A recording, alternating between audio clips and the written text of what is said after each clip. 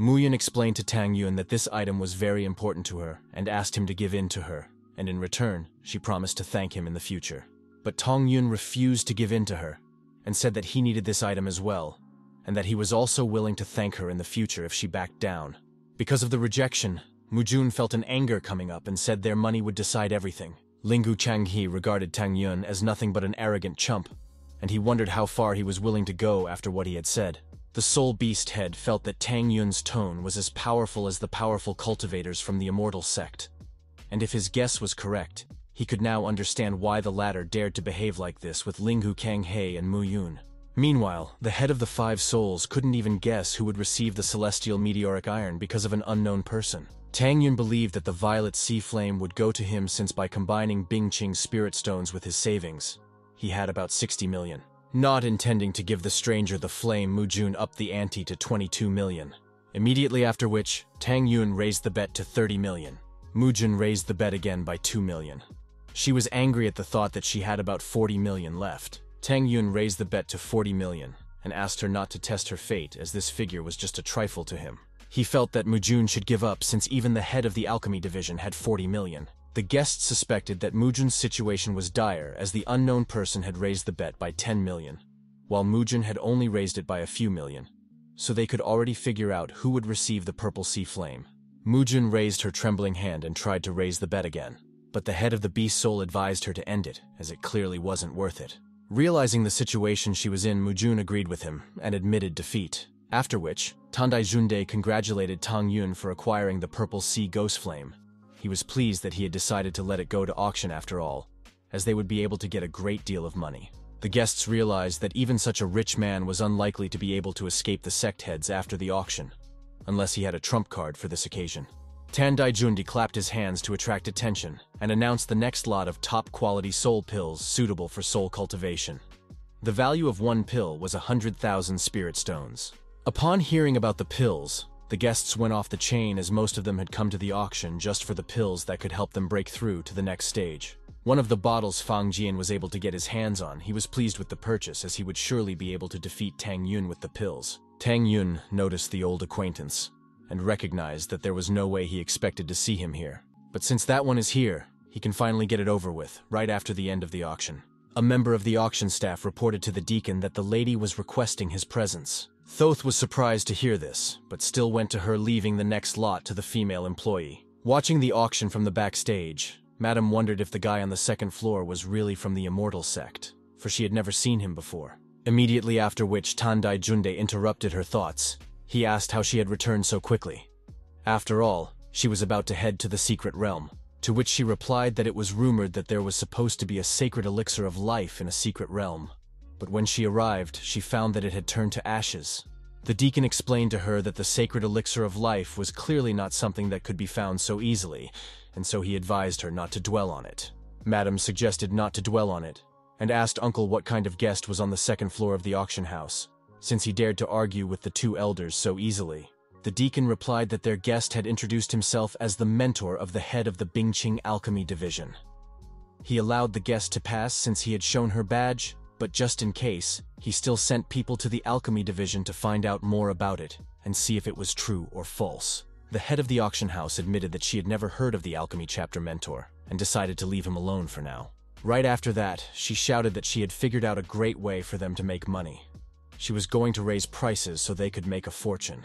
But the deacon immediately objected to this because if anyone found out about it, their reputation would be ruined. Mistress asked how anyone would be able to figure out that she was the one doing it. Tandai Junde tried to reason with her, but she turned around and said to stop it since she was just kidding. Tandai Junde hoped that she wouldn't do anything weird since the patriarch had spoiled her, causing her to become too playful. 2 hours later, Tandai Junde announced the last item in today's auction, after which he pulled down the cloth and shouted out, "Comprehensive celestial purple meteoric iron." The guests were shocked, as this kind of iron could be used to create a saint-level weapon, and it couldn't be found so easily. To say it was priceless would be an understatement. Even Tang Yun didn't expect it to be the celestial violet meteoric iron. After all, it was the most ideal material for his flying sword, which meant he had to get it. Upon seeing the iron, Jun immediately ordered her subordinates to submit all of her spirit stones. The beast soul head ordered his subordinates to submit everything they had, as he wanted to take the iron regardless of the price. The head of the 5 souls, on the other hand, had even ordered to rob people if he didn't have enough stones, after which he would personally take full responsibility. Tandai Junde laughed and shouted that everyone should understand how much such an item should cost. So he decided not to pull the cat by the tail and let them determine the starting price themselves. Immediately afterward, arguments and bets of 30, 40, 45, and even 50 million were heard from the second floor. Even the students were shocked that the price went up so high before they could even blink.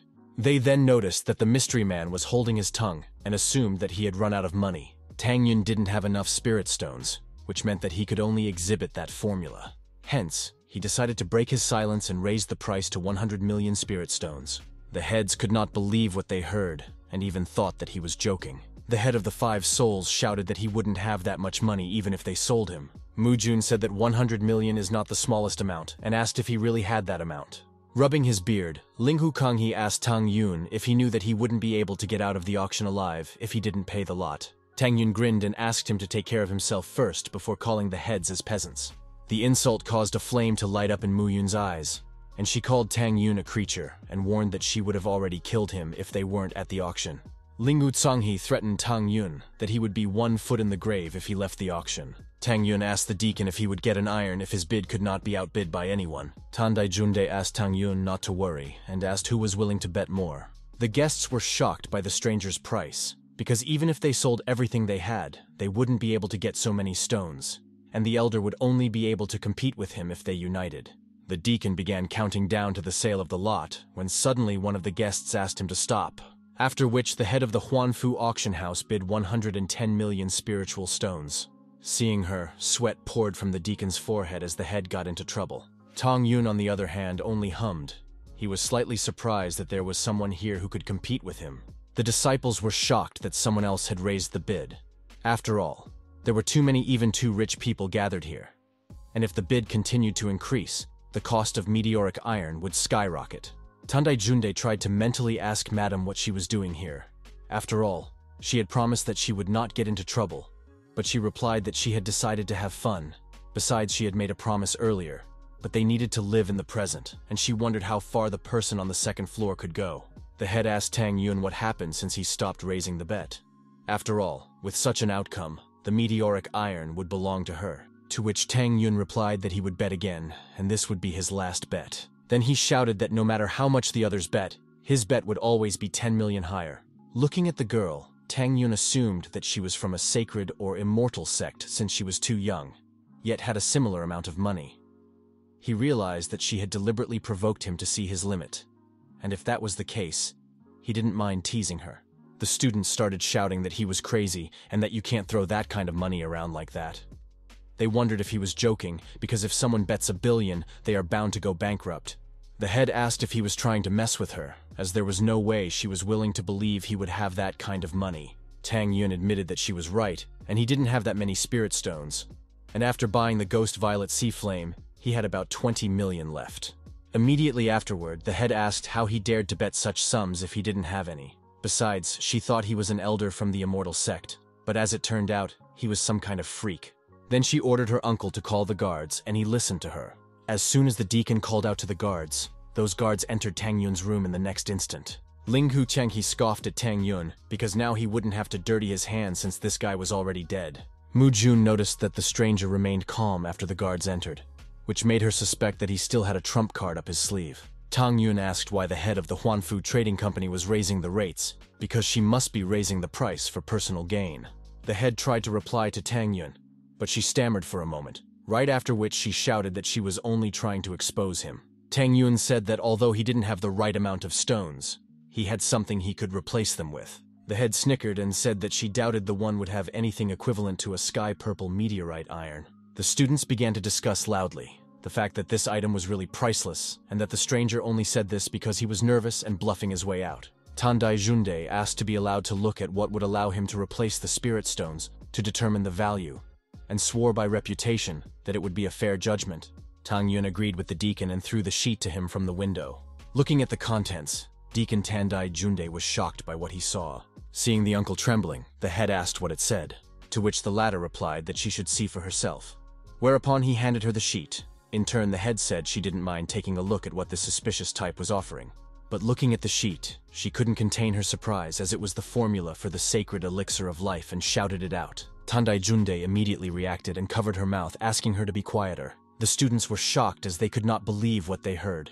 Because the elixir of life is a legendary elixir, the formula of which disappeared many years ago, and its traces were found only in some ancient secret kingdoms.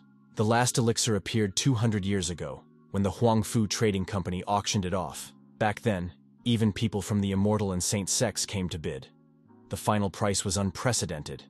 But that was just a pill, whereas now, they had seen the formula. If it turns out to be real, then its price must be priceless. Upon hearing about the elixir, the division heads immediately rushed to Tandai Junde to have a glimpse of the formula and wanted to see if it was true. Tandai Junde urgently announced the end of the auction and said that they could all go home, before pushing my lady towards the exit of the stage. Immediately after that, the heads swooped down on him. They were going to see this formula even on the condition of becoming enemies of the trading company. The disciples were shocked, as this was the first time they had seen elders move to such a fight without caring about their image. They even wondered if these were really the same powerful leaders they knew. And besides, the person on the second floor was really incredible, since he was able to make the elders fight each other over the formula. Tang Yun asked what was wrong with them. After all, it was just a formula for the sacred elixir of life. Whereupon an employee of the trading company approached him and reported that their mistress wished to speak to him about the sacred elixir of life. Tang Yun pointed at the elders and asked what would happen to them, to which the latter replied that he had nothing to worry about, and that the deacon would surely deal with them. After which, she led Tang Yun to the inner Huangfu trading hall. Tang Yun asked the head of the auction house why she didn't show up herself to discuss everything. After all, he doesn't want to waste his time here. She replied that she had lost track of time as she was mesmerized by the formula and apologized for the oversight. Tang Yun chuckled and asked if he could exchange the formula for the lot. The head explained that it wouldn't be a problem if the formula was real. But no one had seen the formula of the sacred elixir of life yet, so they needed time to check the truthfulness of the formula. Tang Yun asked how they were going to test with the formula, and the head explained that they had all the materials they needed, and all they had left was alchemical skills. Because of which, she's afraid that he'll have to wait a little longer. They will give him the meteoric iron once they are sure the formula is authentic. And while the guest waits, she'll have a chance to find out who he really is, because the way he's given them this formula, she's really intrigued in the man in front of her. Tang Yun asked why they were going to all this trouble and asked her to just give him everything he needed. He had already guessed her plan. Handing over the ring, the lady asked if he had any doubts about the quality of their materials, because if so, it's not worth it, as she is personally ready to guarantee that all materials are of the highest grade. Taking the ring, Tang Yun took out all the materials and began to condense them with his flame. The head demanded that he stop destroying items, but Tang Yun asked her to step back and not interfere with him, while repelling her with flames. The head felt that the stranger was taunting her with such alchemy, and besides destroying her materials, he also dared to turn his flames against her, which he wouldn't get away with. Immediately after which, Tang Yun finished creating the pill and offered her a glance. The head was shocked that a stranger had created a pill in such a way. In addition, according to ancient records, the success rate of refining the sacred elixir of life was less than 1%.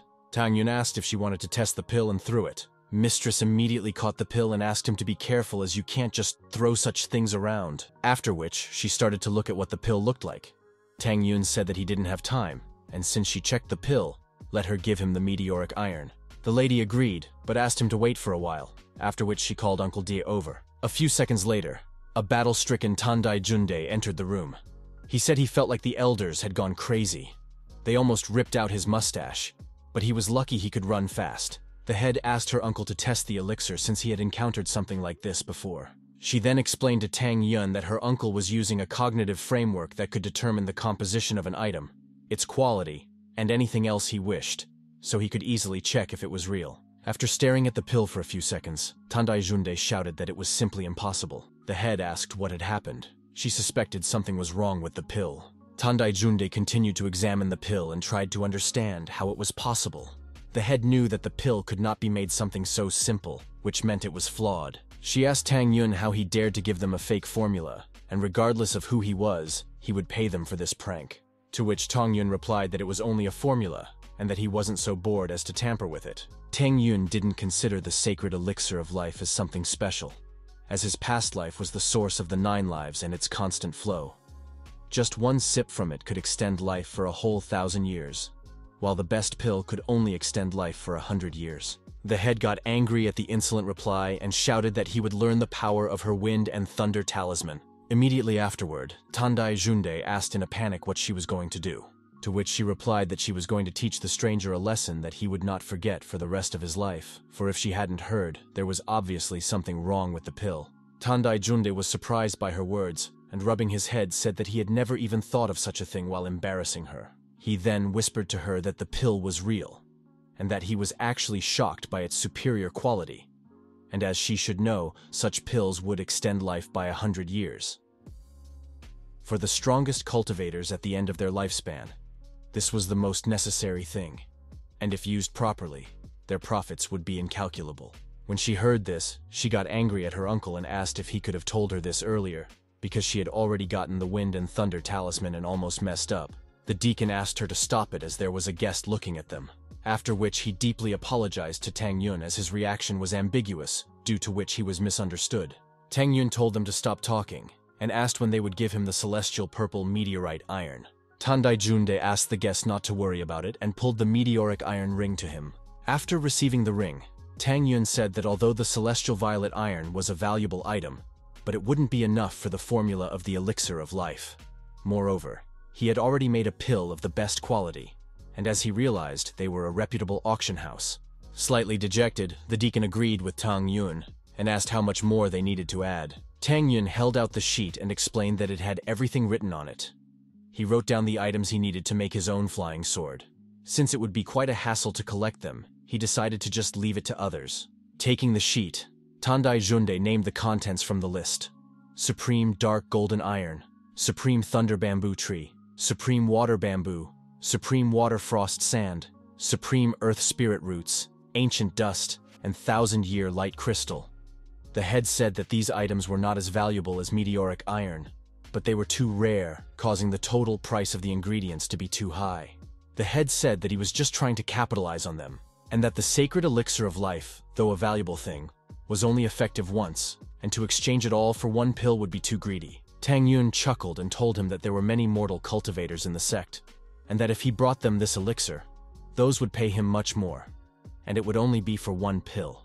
After hearing this, the head got angry and said that they were just old monsters, and the likes of them would do anything to get that pill, to which Tang Yun replied to her that if they were all monsters, then he must be the very devil in her eyes. The head ordered her to stop saying such a thing, for even her father would not dare say such a thing. The deacon asked them to stop squabbling and told the guest that they could only give him 5 items from the list, or they would suffer a loss. Tang Yun offered to give them all these items within a year, and in return, he was willing to give them the formula of the life element pill. The deacon and the head were shocked at what they heard, for it was even better than the elixir of life. Tang Yun warned them that he didn't have much time, and that he would wait for these items for a year, after which he would give the formula, and if they couldn't get it to him, he would look for another person. Tang Yun wasn't going to linger here any longer, since judging by the time the auction was already over, and if they continued to delay him, Fang Jiang would once again manage to leave, and there was no telling when Tang Yun would meet him again. Not wanting to lose the formula, Tandai Junde said that they would be able to get these items even if they had to travel around the world. He promised this since life element pills can greatly increase a person's vitality. Even though they were weaker than the sacred elixir of life, their uses were much more varied, making this deal very favorable. After agreeing, Tang Yun said he had some business to attend to and said goodbye, as suddenly, the deacon asked Tang Yun to stop since they, immediately afterward, the head fenced the deacon and said that all was well, and that henceforth their auction would be his faithful partner, and that he could at any time let them know if he needed anything. Tang Yun said that he would take it into consideration, but in reality, he realized that the head was plotting to play mind games with him. Tandai Junde asked why she didn't let her tell her guest about the secret exit.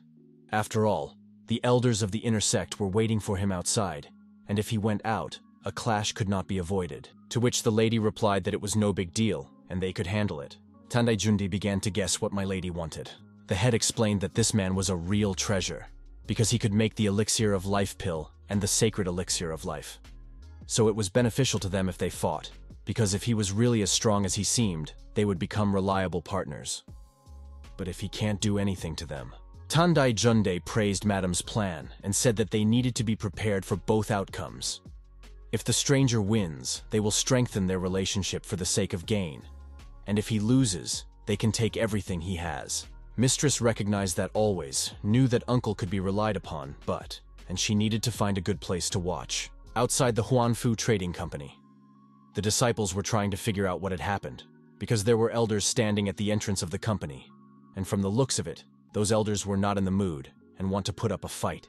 One of the students asked his friend to be a little quieter as he doesn't want to get involved in something like this. Lingu Tsanghe told them that he was waiting since that rude man on the second floor had insulted him, and asked the elders why they were waiting for him. Muyun asked him to stop talking like that, because they all know why he's standing here.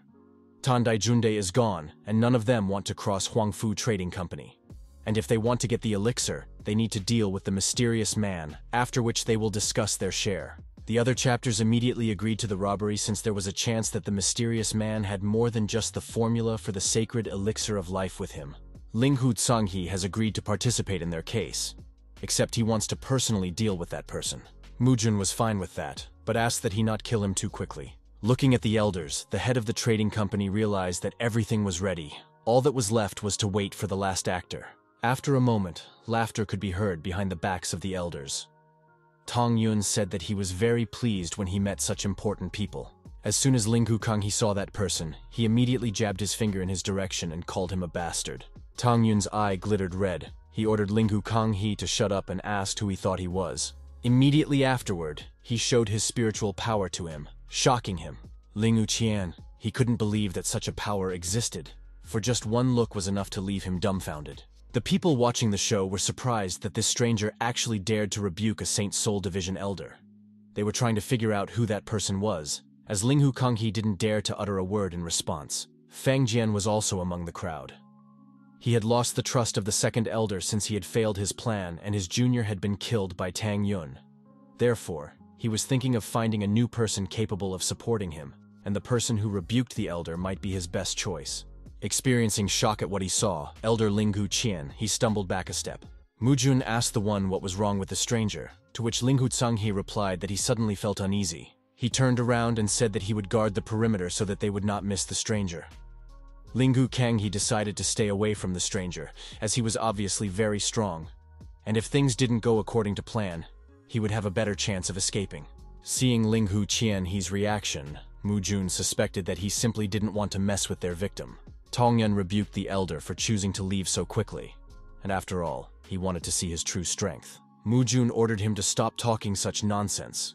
She didn't care who he was, but she promised that he wouldn't get away alive today. Following her, the elders began to demand the formula from him, threatening that they would not spare him if he decided to resist. Tang Yun said that it was ridiculous, because they must realize that they couldn't stop him if he wanted to leave. After that, he looked at the head of the trading company and thought that it would be foolish to show his strength against the heads of the inner sect, because if he did so, he would do as the brat from above intended. Mujin asked if he thought they had become elders of the inner sect for nothing. At the same moment, Tang Yun used the divine inner principles move, instantly finding himself behind the backs of the heads. Mujin's face turned blue with fear, and she asked what had happened. Tang Yun asked her to repeat what she had just said. Mujun tried to figure out as quickly as possible what had just happened, and how the stranger could so quickly walk past them in such a way that they didn't see a single movement. Immediately after which, the Five Souls Elder and the Wind Elder both cried out loudly from that person's speed, for if he attacked them, they would definitely be defeated. Linghu Changhe was convinced that he had done the right thing by getting out of the stranger's way, and so he decided to make his feet from here. Tang Yun asked if they really wanted to stop him. The Beast Soul Elder and the Five Soul Elder immediately apologized for his arrogance and ignorance and said that he could safely leave. The head of the trading company, who was secretly observing everything, was shocked at how strong that person was. She was only happy that she had prepared 2 plans. Tang Yun looked at her and said, "There are some people in this world who should not be crossed in any way." Immediately afterward, he threw a rock at her, tearing off her mask. From the shock, the head fell over and tried to figure out how that man could have known about her plan. Leaving, Tang Yun said that it was only a warning, and that she would not escape punishment if such a thing happened again. Tandai Junde ran up to Madam and asked if she was injured, to which the latter replied that she was perfectly fine and admitted that she had miscalculated. Tandai Junde asked what their next actions would be, because from the looks of it, they might have offended such a powerful personage. The head ordered the deacon to gather all the things on the list, and the sooner the better. They should gather them in a year or even 6 months if possible. The students who were watching were discussing the identity of the guest, for he was probably from an immortal or a sacred sect. Suddenly, Fan Jian came out of the crowd. He wanted to get close to such a powerful man to become his servant. Seeing him, Tong Yun was surprised that Fan Jian was still here, but was still grateful for saving his time. Fan Jian ran up and immediately introduced himself to my lord, whereupon he explained to him that the roads of the inner gate market were quite confusing, and since the master here was probably the first time he offered to show him the way, Tong Yun was interested in Fang Jian's words. After all, the latter is trying to gain his trust, thinking that he is a master from the immortal sect. Fan Jian explained that he knew the area well and could get anything if my lord ordered it. Tang Yun accepted Fang Jian's offer and ordered him to gather as many flames as he could, and he would wait for him on the nearest mountain outside the marketplace. Tang Yun was not going to miss his chance since the target himself had fallen into the trap. Fan Jian promised that he would carry out my lord's order to his complete satisfaction and immediately ran. As he ran away, he couldn't hold back a smile, as he had never thought that he would be able to become a servant, so he had no intention of passing up such an opportunity.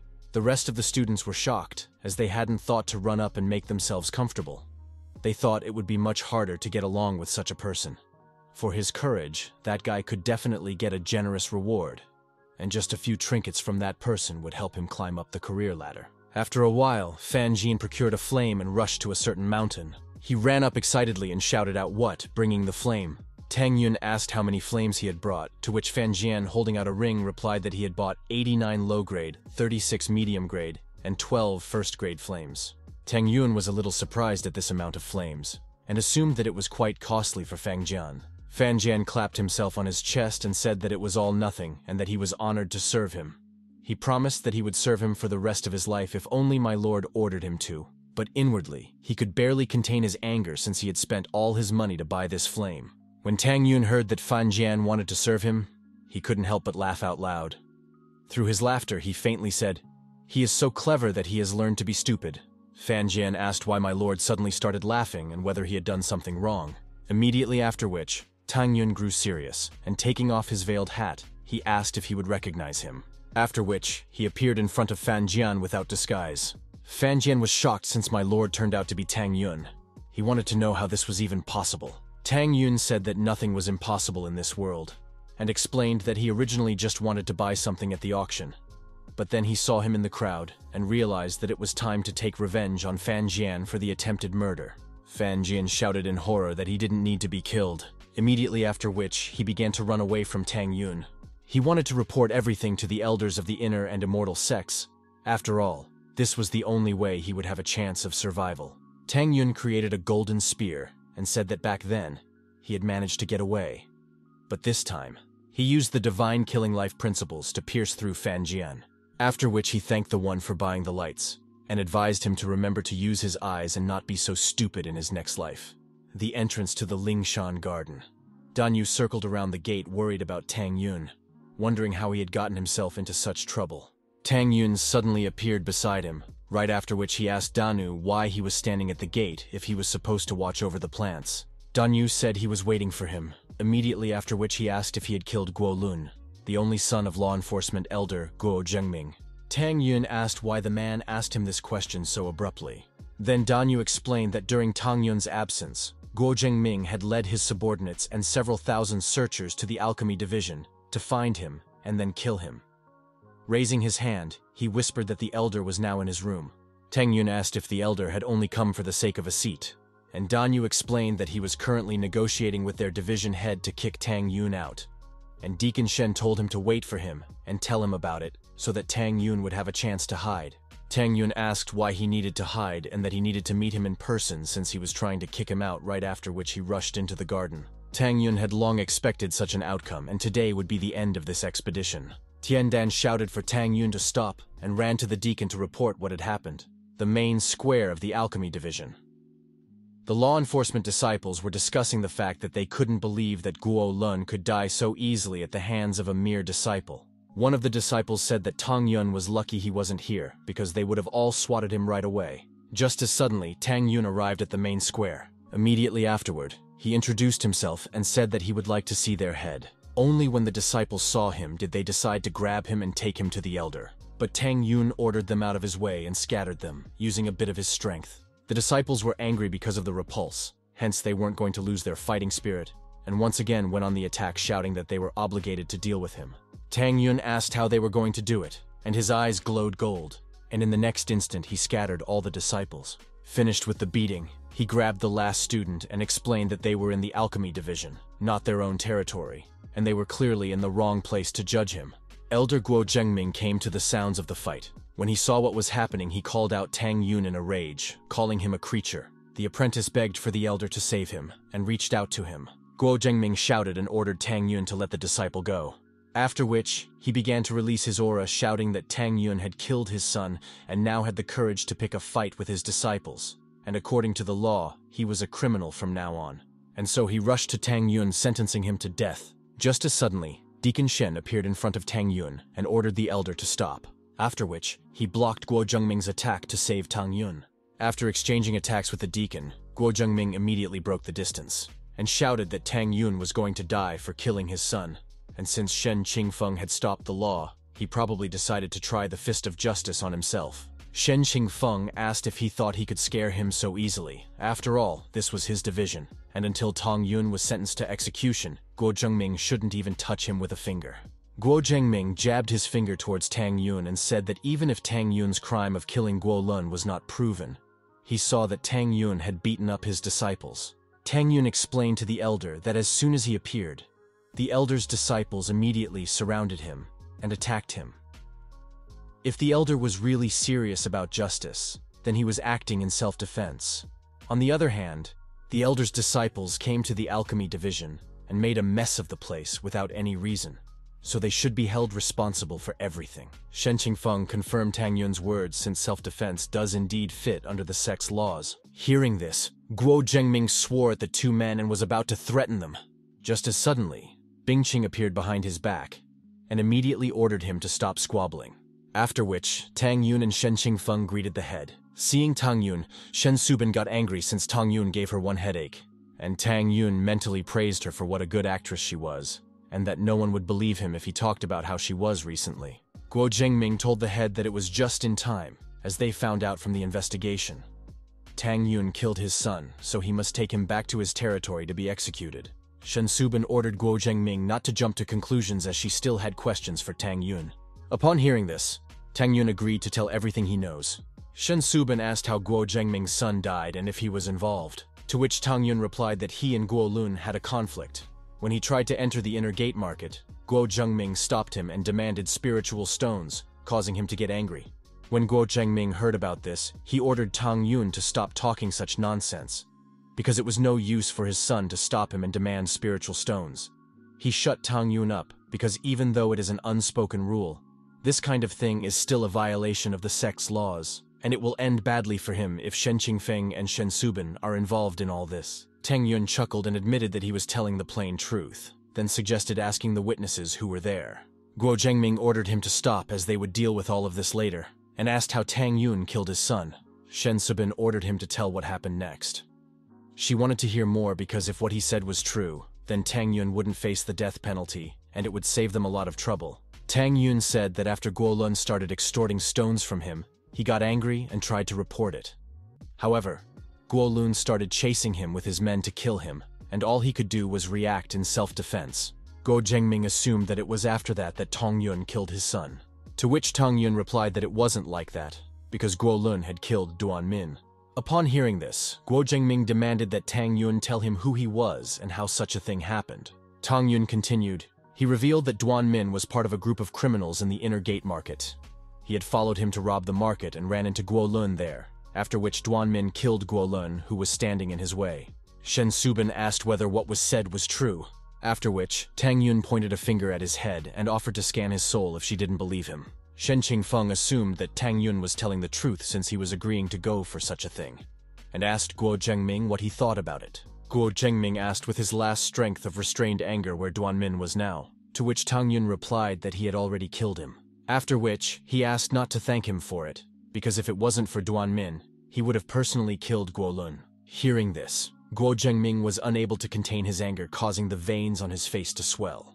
How, suddenly unable to bear so much anger, he started vomiting blood. Tang Yun asked the elder why he suddenly started vomiting blood.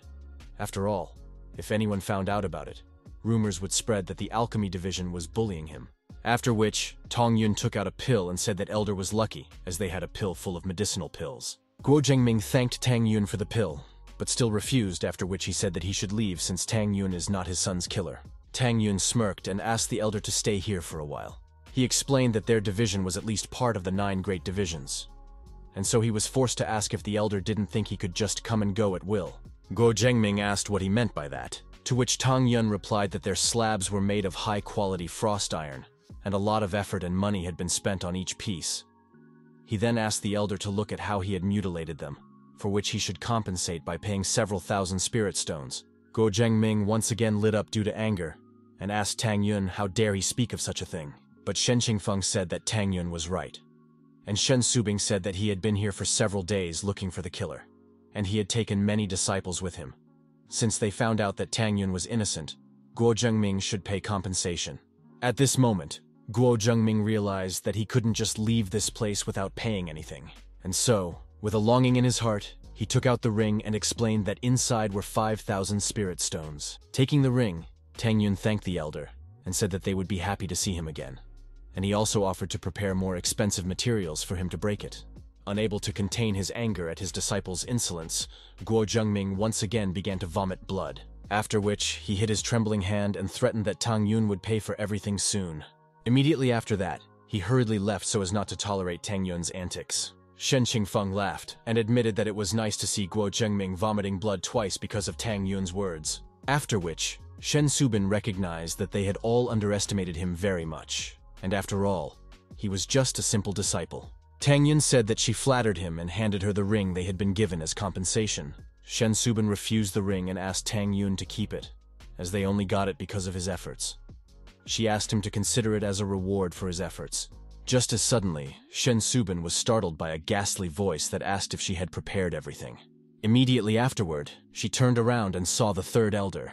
Shen Subin told Tang Yun that he could be free, and asked Shen Qingfeng to wait outside the main hall. Tang Yun easily guessed that this person had come for the soul restoration pill, and thought that everything should be fine since he had given an alternative formula. Now, he was going to go to the space-time tower to strengthen his flame of divine principles with the ghostly flame of the Violet Sea. Shen Subin and the elder walked into the main hall of the alchemy division, immediately after which she greeted him. But the elder grinned lustfully and reminded her that she might not be so polite to him.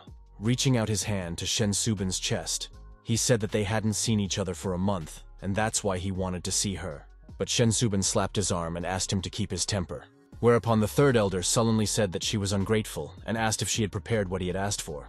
Shen Subin bowed and said that she was unable to find the materials she needed, but she had some materials to replace them with. Hearing this, the elder's eyes turned bloodshot, and he pointed his finger at Bingqing, shouting that the formula for the soul restoration pill had been passed down from generation to generation, and that there were no alternatives to the necessary materials.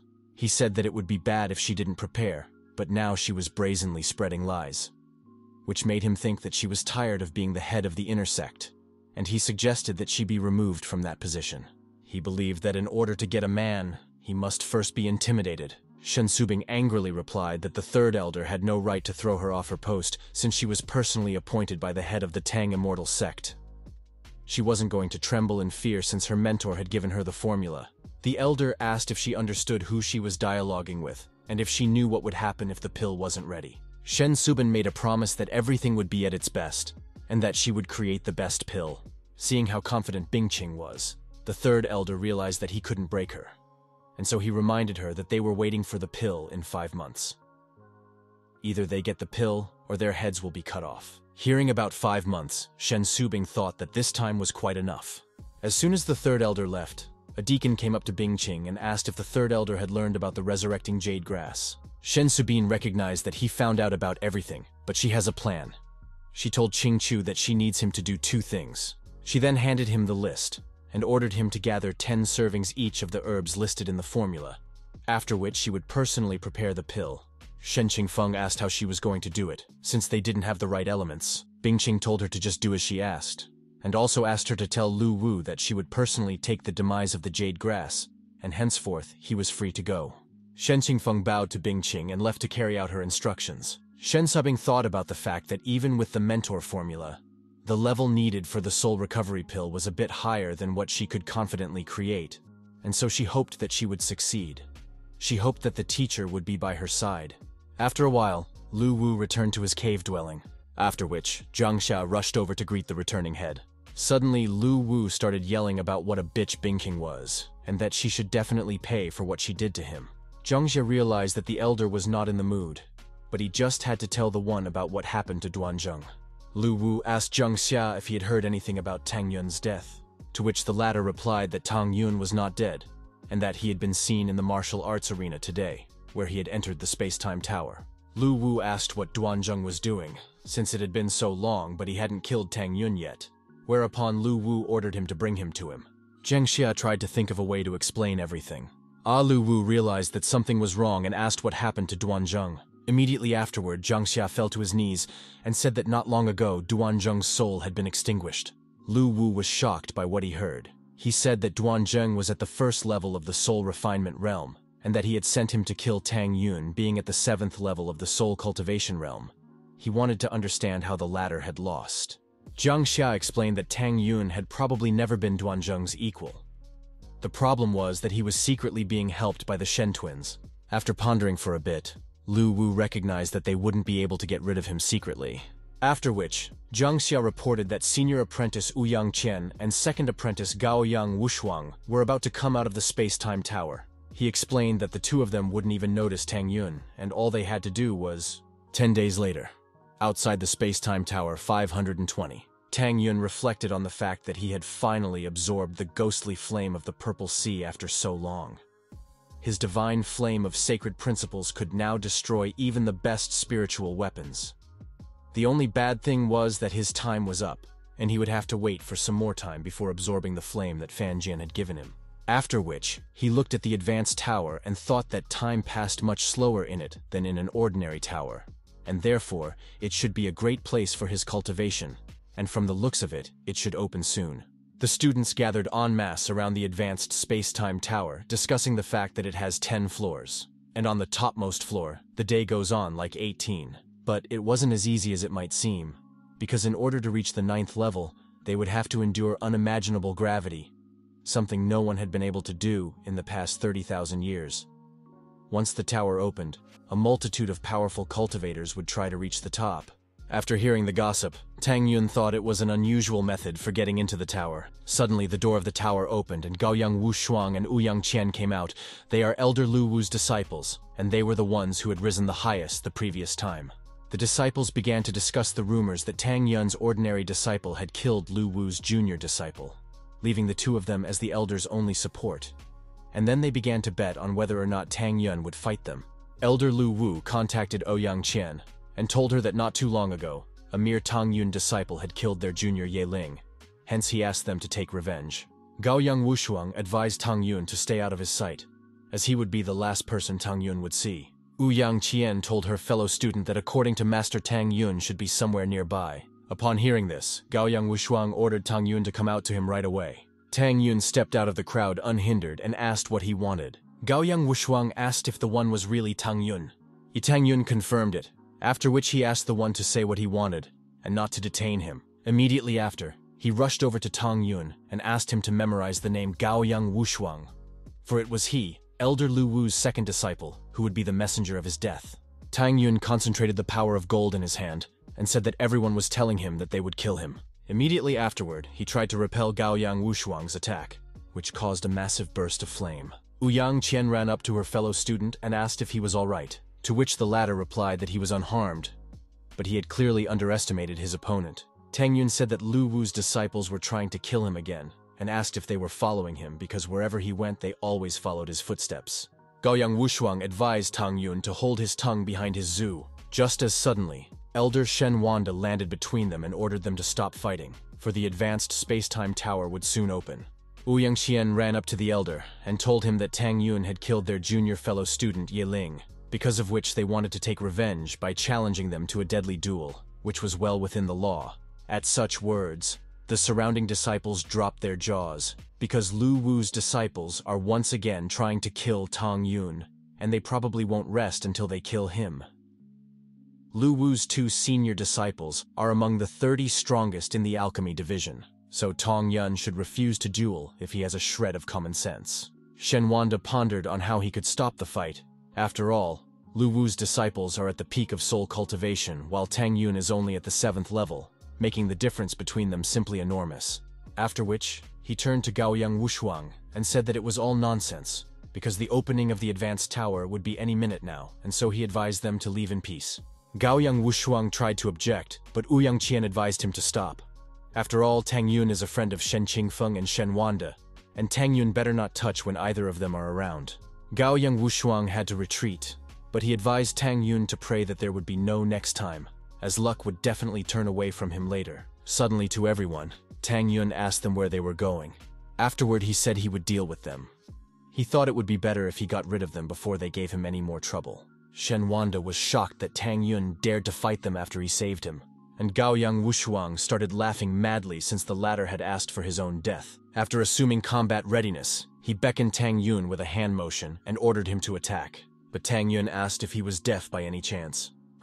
He said he'd deal with both of them at once. The surrounding disciples were shocked, as Tang Yun didn't seem to realize what he was saying, because by fighting together, Lu Wu's senior disciples were able to enter the top 20 strongest in the division. Ouyang Qian said that he clearly underestimated them since he decided to fight the two at the same time. Gaoyang Wushuang told Tang Yun that he was dust to him even in a one-on-one battle, but Tang Yun refuted it and said that in his eyes, the two of them are weaklings. After which, he let his finger down and said that all of Lu Wu's disciples were disgusting to him. Seeing how insolent Tang Yun was, the other disciples began to speak up in support of Gaoyang Wushuang and Ouyang Qian. Since they clearly shouldn't have called them that, they wished for the senior disciples to crush Tang Yun. Gaoyang Wushuang with Ouyang Qian started laughing loudly since no one had ever underestimated them so much before. Hence they wished to help Tang Yun die, and so they agreed to fight him 2-on-1. Suddenly, Shen Wanda blocked their path again and told them to take their time, because 2-on-1 death duels hadn't been held yet, and they needed to discuss everything. He felt that this was the only way he could help Tang Yun survive. Tang Yun thanked the 6th elder for his kindness and concern, but asked him to let him deal with it now, as Lu Wu's disciples would continue to pursue him. Besides, he had full confidence that he would be able to win this battle. Ouyang Qian reminded the elder that the sex laws did not say how many people should fight in a death match, and the only requirement was that both parties agreed, indicating that they were acting within the law. Shen Wanda tried to think of a way to dissuade them from fighting, as those two are too strong. But in the end, he had to agree to their duel. However, this is a serious situation, and if not handled properly, disputes may arise between Elder Lu Wu and Lingshan Grass Garden. Therefore, he has to inform the sect head and the two parties before they start fighting. Tang Yun and Lu Wu's disciples agreed to wait for a while. An hour later, Bingqing arrived at the arena with Elder Lu Wu and Shen Qingfeng. Bingqing was angry that she hadn't seen him a few days ago, but he was making trouble for her again. She asked him to think about what would happen to Shen Qingfeng if he died. At the moment, she wished to be busy refining the soul restoration pill, but she has to deal with her disciples. Shen Qingfeng asked Tang Yun if he understood what he was agreeing to. After all, those two were much stronger than Ye Lin. Tang Yun said he thought it over a few times before agreeing and asked him to just believe in him. Bingqing recognized that there was no way he could interfere with a fully negotiated and agreed-upon mortal combat, and therefore asked him to do as he saw fit since he was so sure of it. Shen Qingfeng asked Tang Yun to be as careful as possible in battle. Lu Wu talked over the situation with his students and wished them good luck. The senior disciples asked him not to worry him about it. After all, Tang Yun would definitely die today. As both sides were ready, Shen Wanda announced the start of a battle not for life, but to the death. Gaoyang Wushuang shouted out that he was careless last time, but now he would finish off Tang Yun with a single blow. Tang Yun said that he could talk as long as he could, but now they would be able to find out everything in real life. Gaoyang Wushuang ordered Tang Yun to shut up and rushed towards that one, creating a multitude of fire fists. The spectators immediately began to discuss this technique. Gaoyang Wushuang had once killed a rank 9 soul cultivator with it, so they were curious if Tong Yun could withstand it. Tang Yun did not dodge and took all the blows on himself. The spectators thought that he was dazed with fear, and they did not think that he was so weak that he could die so easily. Shen Wanda and Shen Qingfeng were trying to figure out what had happened and why Tang Yun didn't try to dodge. Bingqing thought about the fact that Tang Yun was as calm as a snake before receiving the blow, causing her to assume that he was not afraid of such attacks. After undermining Tang Yun, Gaoyang Wushuang began laughing loudly and mocking what trash Tang Yun turned out to be. After which, he turned to Elder Lu Wu and reported that he was done with their problem, and that he would no longer have to. Suddenly, Tang Yun jumped out of the smokescreen and rushed towards Wushuang while asking who he was burying. Managing to react, Ouyang Qian shouted at Wushuan Udaba as he dodged, but it was already too late, and Tang Yun had achieved his goal. Everyone was shocked, as there wasn't even a scratch visible on Tang Yun, and on top of that, he had managed to damage Gaoyang Wushuang while coming out unharmed, causing his physical strength to stagger the imagination of those around him. The elders were trying to understand why Tang Yun was so strong. They even thought that he had learned a strengthening technique unknown to them. Seeing what was happening, those around him could only be sure that Tang Yun was not as simple as he seemed. Ouyang Qian ran up to Gaoyang Wushuang and asked if he was all right, to which he replied that he was fine, except that he hadn't followed Tang Yun. The wound he had inflicted was so serious that Gaoyang would only be able to use one attack. Ouyang Qian realized that they had no choice, and she proposed to use that very technique to stomp Tang Yun. Suddenly, Elder Lu Wu standing behind them asked them to be as careful as possible. He ordered them to attack at the same time and destroy Tang Yun. Gaoyang Wushuang said that they had everything under control, and that Tang Yun would not survive the next attack. Seeing Ouyang Qian and Gaoyang Wushuang discussing something, Tang Yun realized that they had finally decided to launch their strongest attack. Hence, he decided to get a little more serious. Gaoyang Wushuang and Ouyang Qian admitted that they greatly underestimated Tang Yun, and he managed to force them to attack at the same time. But this is surely the end of his capabilities. Immediately afterward, Ouyang Qian used the Burning Heaven, and Gaoyang Wushuang used the Extermination Torture at the same time as her, after which they made contact with their hands and created a huge tornado of wind and fire. The disciples were shocked that these two had combined wind and fire, and since they were hiding such a strong trump card, Tang Yun was surely a corpse. Shen Qingfeng panicked and shouted for Tang Yun to run away, while Shen Wanda told him that even people from the Soul Perfection realm would think twice before taking on such an attack. The moment everyone panicked, Lu Wu smirked as his revenge finally caught up with Tang Yun. And only Shen Subing was curious if Tang Yun would be able to survive this blow, being at the 7th level of soul cultivation. Lu Wu's senior disciples shouted that they had created this technique specifically for the 9-division tournament, and therefore ordered Tang Yun to be proud of what he would die from, as he was extremely lucky. Immediately after which, they directed the Burning Sky Ferocious Tornado technique at Tang Yun. Tang Yun recognized that their technique was so flawed that he refused to even acknowledge it, and summoned the Swords of Divine Retribution. After that, he used the Dragon-like Blades, Earthshaker technique. From the collision of such strong techniques, a violent explosion occurred, shocking all the spectators. Shen Qingfeng said that he hoped that Tang Yun was still alive, and Shen Wanda said that with his physical strength, Tang Yun was still able to stand on his feet. Shen Subin wondered if the 7th level could really defeat 2 people at the peak of soul cultivation. Elder Lu Wu, on the other hand, thought that his disciple's technique was too strong, and that there was no way Tang Yun would be able to survive it. Once the explosion dissipated, one could see Gaoyang Wushang, Ouyang Qian, and Tang Yun remaining in their seats. The spectators were surprised that everything remained as if nothing had happened, as if none of the fighters had moved. Some even speculated that the forces were so equal that the battle might be a stalemate. Elder Lu Wu refused to believe what he had seen, as there was no way a mere disciple could be equal to his strongest disciples. And Shen Wanda and Shen Qingfeng were cheering for Tang Yun. And even Shen Subing smiled at the fact that the Tang Yun she had bet on was able to stay intact. Gaoyang Wushuang asked Tang Yun where he was able to learn such a sword technique, to which Tang Yun replied that he was its creator. Ouyang Qian admitted that she hadn't even considered that he was so talented, and so if he lost, she wouldn't be too upset. Immediately after which, Ouyang Qian and Gaoyang Wushuang's legs went under, and they collapsed onto the ground. The disciples were frightened by the outcome of the fight. Since the older disciples had lost to Tang Yun, they thought that they would fight at most on par. Besides, some disciples had the same level as Tang Yun, but Tang Yun wouldn't even feel anything if they tried to attack him. Shen Wanda asked the deacon if he had noticed that Tang Yun had killed the opponents, to which Shen Qingfeng replied that he had long suspected that Tang Yun had been hiding his true strength, but he hadn't even thought that he would be so powerful. Shen Subin admitted that she had greatly underestimated Tang Yun, and she was already anticipating the shock on the faces of the elders when Tang Yun would go to the 9-division tournament. Elder Lu Wu released his aura and threatened Tang Yun for killing his strongest disciples, to which Tang Yun replied that they had started it all by themselves. Shen Qingfeng explained to Elder Lu Wu that this was a battle to the death, and in such fights, death is the usual result. Lu Wu wasn't going to leave it like that and began to form a technique to kill Tang Yun. Suddenly, Shen Subing appeared in front of him with clearly not good intentions and asked if he dared to break the sect's laws. Realizing the situation he was in, Elder Lu Wu swallowed his tongue. Then he bowed to the elder and swore that he would never violate them himself. As he left, the elder took his disciples with him and promised Tang Yun that death would soon befall him. Watching Elder Lu fly away, the disciples began to discuss how deep Lu Wu's resentment was. After all, Tang Yun had killed every single one of his personal disciples, and no one had even thought of such a thing. Elder Lu's disciples are arrogant and irritable. They always bullied other disciples, causing many of them to be happy about the outcome. Shen Subin said that it was time for her to leave since the battle was over, and she left the rest to Shen Wanda and Shen Qingfeng. Immediately afterward, Elder Shen Wanda asked for attention and announced that the tower climb would soon begin, and ordered everyone who planned to climb up to prepare.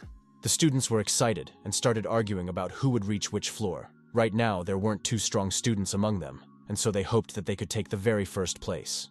Just as suddenly, Pang He, Pang An, and Pang Shiwan arrived at the arena, whereupon the latter asked if they were late. Seeing Pang An, the disciples were annoyed as he was the 3rd strongest in the division, and since he was here, he would go first. Some even discussed whether Tang Yun would be able to compete with him. Upon hearing about Tang Yun, Pang He immediately pointed at Tang Yun and asked Pang An to take revenge on him. But Pang An refused, as climbing the tower today was his first priority, and he would deal with a mere disciple when he came out of the tower. Noticing Pang He, Tang Yun realized that he had not calmed down after their previous meeting, which meant that nothing would go quietly for him as always. Shen Wand began to talk about the rules of climbing. The advanced space-time tower has 9 floors, and with each floor, the gravity increases by 50%. The first one to climb to the 9th floor would be rewarded with the true purple phoenix flame left behind by an ancestor of the sect. Furthermore, fighting is forbidden during the ascent. Tang Yun was slightly surprised when he heard about the flames. After all, he didn't expect to get something so worthwhile here. With the power of the flames, his personal strength would increase by several times. Shen Qingfeng approached Tang Yun and asked which floor he thought he could get to which Tang Yun replied with a smile that he would get to the 9th floor. Hearing this, Pang An realized how naive Tang Yun was, daring to say such a thing as a mere disciple, indicating that Tang Yun was unable to assess his own strength. Pang He wondered why Tang Yun was so confident. After all, no one had yet been able to reach the 9th floor during their division's existence. Realizing that a fight was coming, Shen Qingfeng ordered Pang Shiwan to rein in his men. Pang Shiwan said that he agreed with his disciple's opinion.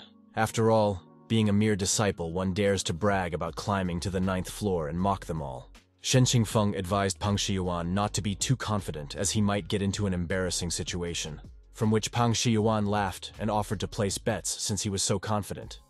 If Pang An won, Shen Qingfeng would give up the personal medical field. Tang Yun interrupted Shiwu Yuan, asking what he himself would bet. The latter laughed again and replied that they could take anything they wanted. He thought that his bet didn't matter since Pang An would win anyway. Tang Yun agreed with his bet and advised Deacon Sheng to accept the bet if he believed in it. Shen Qingfeng clenched his fist and shouted that he agreed. Tang Yun had never let him down before, and so he was confident in the urge to trust him once again. Hearing about the bet, the disciples were shocked as the deacon trusted Tang Yun too much. In addition, the previous time Pang An was able to climb the 7th floor, and this time he is going to climb the 8th floor, while Tang Yun is several times weaker than him. Almost all the students agreed that Deacon Shen would lose the bet, and even Pang Shiwan thanked the deacon in advance for such a valuable gift. But Tang Yun advised him not to rejoice prematurely, and said that he hoped to see Pang Shiwan's trembling smile when he saw that he had climbed to the 9th floor. Seeing that Tang Yun's confidence was not lacking, Pang He assumed that he had prepared some kind of trick, which was immediately refuted by Pang An, as most likely Tang Yun was just too arrogant, and that he would be able to win without even thinking about it.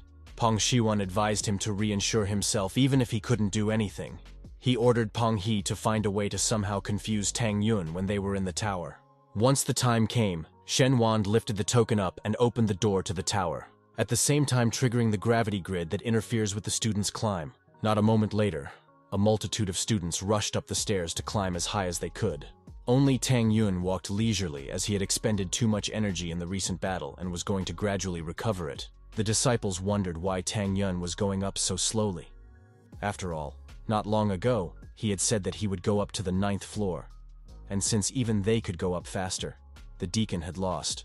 Pang Shiwan thought that victory was already in his pocket, since Pang An was already on the 6th floor, while Tang Yun still hadn't ascended to the 2nd floor. Shen Qingfeng wondered what was going on with Tang Yun as he was behaving unusually. After accumulating enough energy, Tang Yun decided to speed up the climb. Suddenly, Pang He and the other disciples got in his way.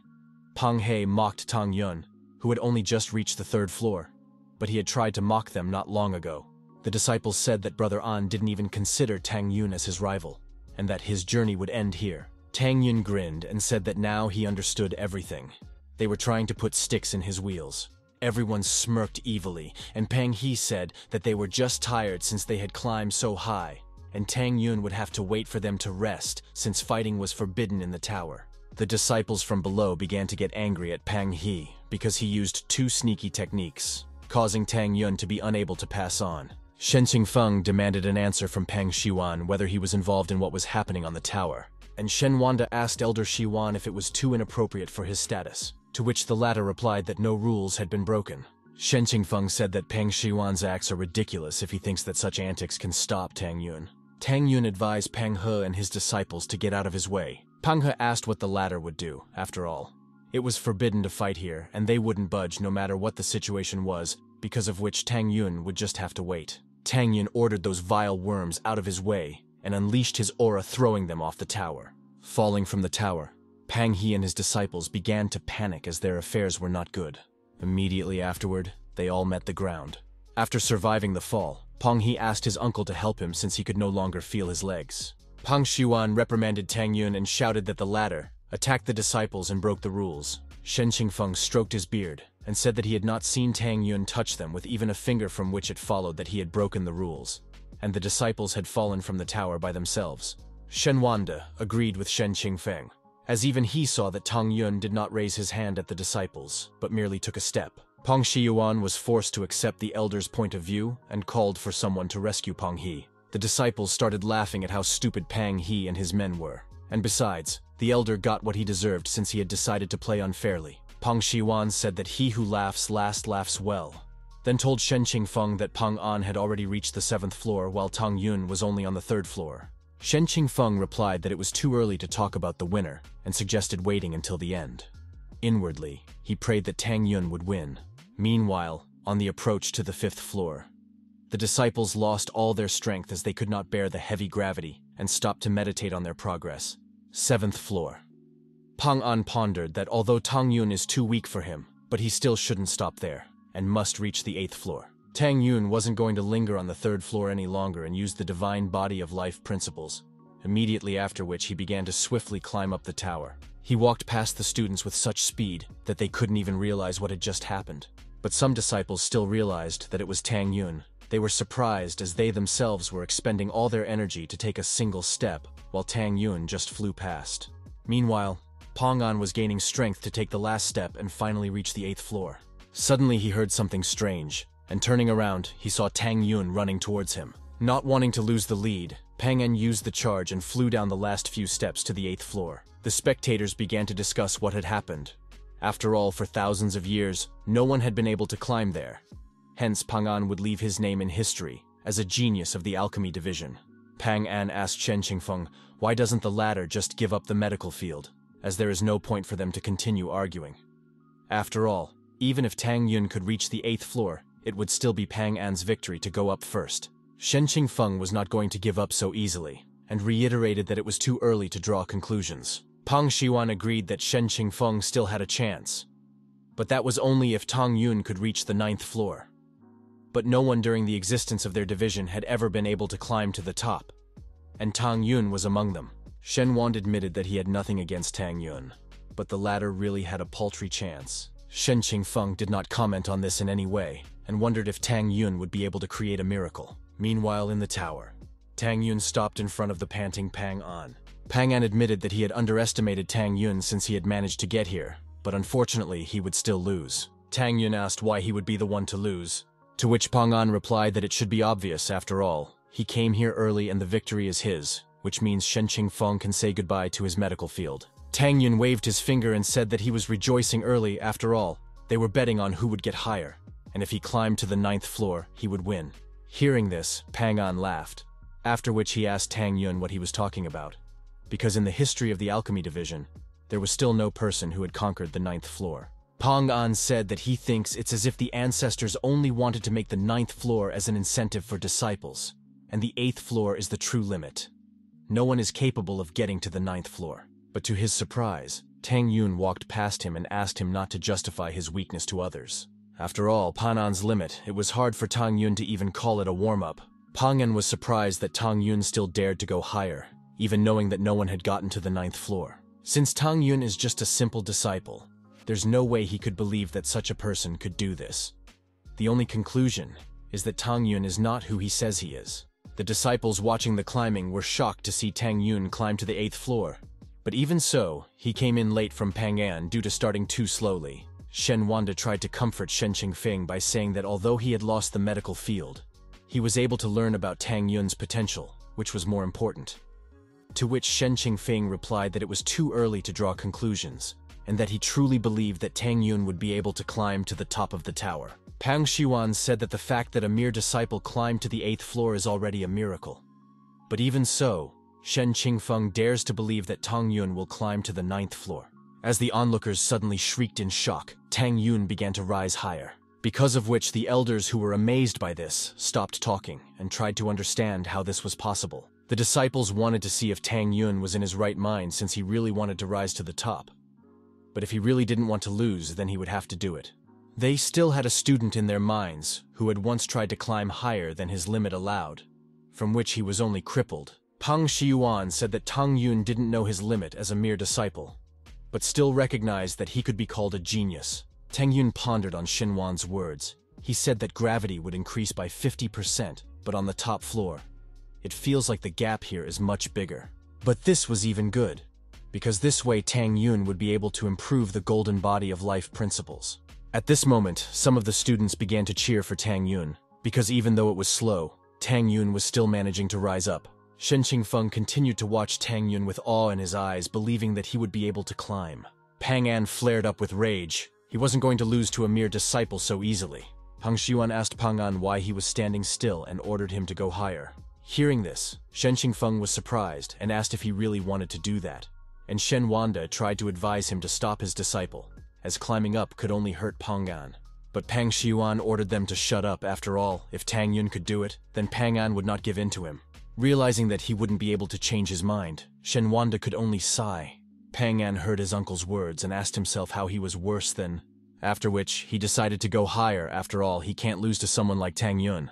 As the gravity suddenly failed, Pang An was flattened to the floor. He couldn't understand how Tang Yun could stand on a step with such strong gravity. Tang Yun turned around to Pang An and said that they were different. Pang An only reached the 8th floor because that was his limit, while he himself would only climb to the 9th floor because that was the maximum. Hearing this, Pang An cried out that there was no way he could be worse off from Tang Yun and tried to get up. But in the next instant he was flattened to the ground again, causing him to spit out a mouthful of blood.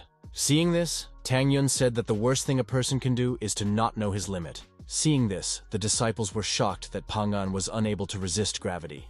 Moreover, he was unable to even take a step back, while Tang Yun had already passed halfway, continuing to increase the difference between them. Shen Wand recognized that the last step didn't just increase gravity 450 times. Gravity increases by 1,000 times, and that was the reason why no one had ever managed to climb to the top, which was common knowledge. The students were shocked at what they heard and asked if it was even possible, and if the ancestors wanted anyone to go up. Upon hearing this, Shen Qingfeng cried out in shock, for no one in the soul cultivation realm could withstand such gravity. He asked how Tang Yun could even climb up there. Hearing this, Pang Xiuan ordered Pang An to go down, as there was no way Tang Yun would be able to climb to the 9th floor, which meant that victory was theirs. Pang An gathered his strength and pushed off, rolling backwards a step. Then he asked Tang Yun what good would it do for him to climb higher, because there was no way Tang Yun could climb to the 9th floor. Meanwhile, Tang Yun leisurely walked up the stairs, pondering that a little more exposure to the strong gravity, and he would be able to refine the golden body of life principles. The disciples were still in shock that Tang Yun was only a step away from the 9th floor. They understood that his strength was beyond comprehension. But still, the last step was the most difficult, and there was no way Tang Yun would be able to make it. Pang Shiyuan shouted to Tang Yun to just admit defeat. After all, the 9th floor is an unfathomable target. Tang Yun looked at the elder who had already bored him and decided to teach him a lesson. For the sake of it, he took one step back. Pang Shiyuan started to mock Tang Yun and said that he was just lucky, and the fact that he was talking about the 9th floor shows how smug Tang Yun is. The disciples believed that Tang Yun had lost only because of his mistake. But even so, they would continue to admire him since he had managed to get this far. Shen Qingfeng had lost all hope. After all, Tang Yun was so close to victory, and Shen Wanda tried to comfort him by saying that Tang Yun had done his best. But even so, the 9th floor remained out of reach. Pang Shiyuan advised Shen Qingfeng to face the truth, as there was no way Tang Yun would ever be able to do that in his life. Tang Yun smirked and asked why he thought as if he was incapable of reaching the 9th floor, after which he used the golden body of life principles. The shocked disciples tried to understand where this golden light came from, after which they realized that it was being emitted by the enhanced Tang Yun. Immediately after which, Tang Yun stepped onto the impossible 9th floor. The disciples were shocked, as Tang Yun managed to break the record. They even thought that they had just imagined it. And even Pang Shiyuan refused to believe his eyes. A second ago, Tang Yun took a step back since he didn't have enough strength, but afterward he managed to get up. He was sure that Tang Yun was cheating and announced that he would check it out. Hearing this, Shen Qingfeng laughed and said that someone couldn't accept defeat and asked who it was, hinting at the elder standing next to him with this. Pang Shiyuan jabbed his finger towards Shen Qingfeng and was about to say it all. Suddenly, he was summoned by Tang Yun at the top of the tower. Tang Yun said that he only took a step back because his leg was stiff and asked if he had caused any misunderstanding by doing so. Hearing this, Pang Shiyuan got angry and asked Tang Yun if he was trying to bully the elder. Tang Yun said that the elder couldn't say that now, since he was the one who had assumed that Tang Yun could no longer continue climbing, even though Tang Yun hadn't even said such a thing. Therefore, he was very sorry since the elder was wrong in his assumptions. Pang Shiyuan tried to object to Tang Yun as he suddenly trembled, and in a second, he started vomiting blood. The disciples started laughing at the elder as because of Tang Yun's awesomeness, Pang Shiyuan started vomiting blood. And this was despite the fact that no one had any idea that climbing up to the 9th floor was a possibility. Everyone thought that today was the most frustrating day for Elder Pan, and that he would definitely hold a grudge against Tang Yun. Shen Qingfeng asked Pang Shiyuan if he was sick once he started vomiting blood. Shen Wanda advised Pang Shiyuan not to get too angry, otherwise they would have to look for a replacement for his position. Pang Shiyuan wiped away the blood and said that it was all nothing and that they shouldn't worry about him. Hearing that the one was fine, Shen Qingfeng started rubbing his beard and asked if the one had forgotten about the argument. After all, Tang Yun was already on the 9th floor, and that it would be shameful to take back his words in front of so many people. To which Pang Shiyuan replied that he was an elder of the inner sect, and that he always kept his word. He tried to think of something since he might go bankrupt because of Shen Qingfeng's desire. Shen Qingfeng gathered his thoughts and asked Pang Shiyuan. Just as suddenly, Pang Shiyuan interrupted him and offered to conclude another argument. Shen Qingfeng asked what else the man wanted to lose. Pang Shiyuan suggested to see who was stronger than Tang Yun or Pang An. When the disciples heard this, they were surprised to hear such an argument, since Pang An is the 3rd strongest in their division. They thought that although Tang Yun had won the competition, there was no way he could defeat Pang An in a one-on-one fight. So they were disappointed in Elder Pang as he had decided to go for the mean. Shen Qingfeng asked Pang Shiyuan if he thought he was stupid, because there was no way he would agree to a losing fight. Pang Shiyuan asked the one to take his time in refusing, and added the Golden Dragon Sacred Flame to the dispute if Tang Yun won. Pang An thought that since Shen Qingfeng had won, he would definitely demand something for Tang Yun, and using this flame the latter would just have to bite. Seeing such a precious flame, Shen Qingfeng was speechless. Tang Yun had already obtained the Purple Phoenix Flame, and if he fused the 2 flames into the Dragon Phoenix Flame, absorbing them would greatly increase his strength. After waiting a little while for Shen Qingfeng to think things over, Pang Shiyuan asked what the latter thought of the dispute. To which Shen Qingfeng replied that it would be up to Tang Yun to decide, as he couldn't decide for others. He thought that Tang Yun had incredible physical strength to climb so high, but in a battle, things might go differently. If this flame could help Tang Yun, it was up to him. Realizing that Shen Qingfeng couldn't be persuaded, Pang Shiyuan agreed to wait for Tang Yun to come out and make a decision himself. 3 months later. Inside the space-time tower, Tang Yun chanted, "From the 4 corners of the universe, passing the barriers of time." After which he shouted out, "Time-condensing power," and created a talisman. But looking at it, he was disappointed that he didn't have enough leftovers to create a full-fledged time-stopping talisman. Because of the materials, the talisman was only half complete, and its use simply slowed down time, making it of no real use. Only, Tang Yun was unwilling to just throw away the talisman he had spent resources on. Hence he decided to keep it until better times. At the very least, he could sell it for a decent amount of money. After which he pulled out the talismans and tossed them into the air. Not only does he need to cultivate, but he also needs to create 9 middle-class mascots. Gao Chengming and Lu Wu have tried to kill Tang Yun more than once during his time in the inner sect, and so they don't have long to go. 3 months had passed outside and 4.5 years inside the tower. Tang Yun's soul cultivation was now at the 8th level. As soon as Tang Yun stepped out of the tower, there were already many disciples and elders waiting for him. The elders began to ask Tang Yun if he had had a good time and if he had become stronger. Tang Yun replied that he had become many times stronger, and that he felt as if he could take down Ouyang Qian with just one punch. Hearing this, Shen Qingfeng decided to tell Tang Yun a piece of news. Elder Pan is unwilling to accept his defeat, and offered the sacred flame of the Golden Dragon if he defeats Pan An.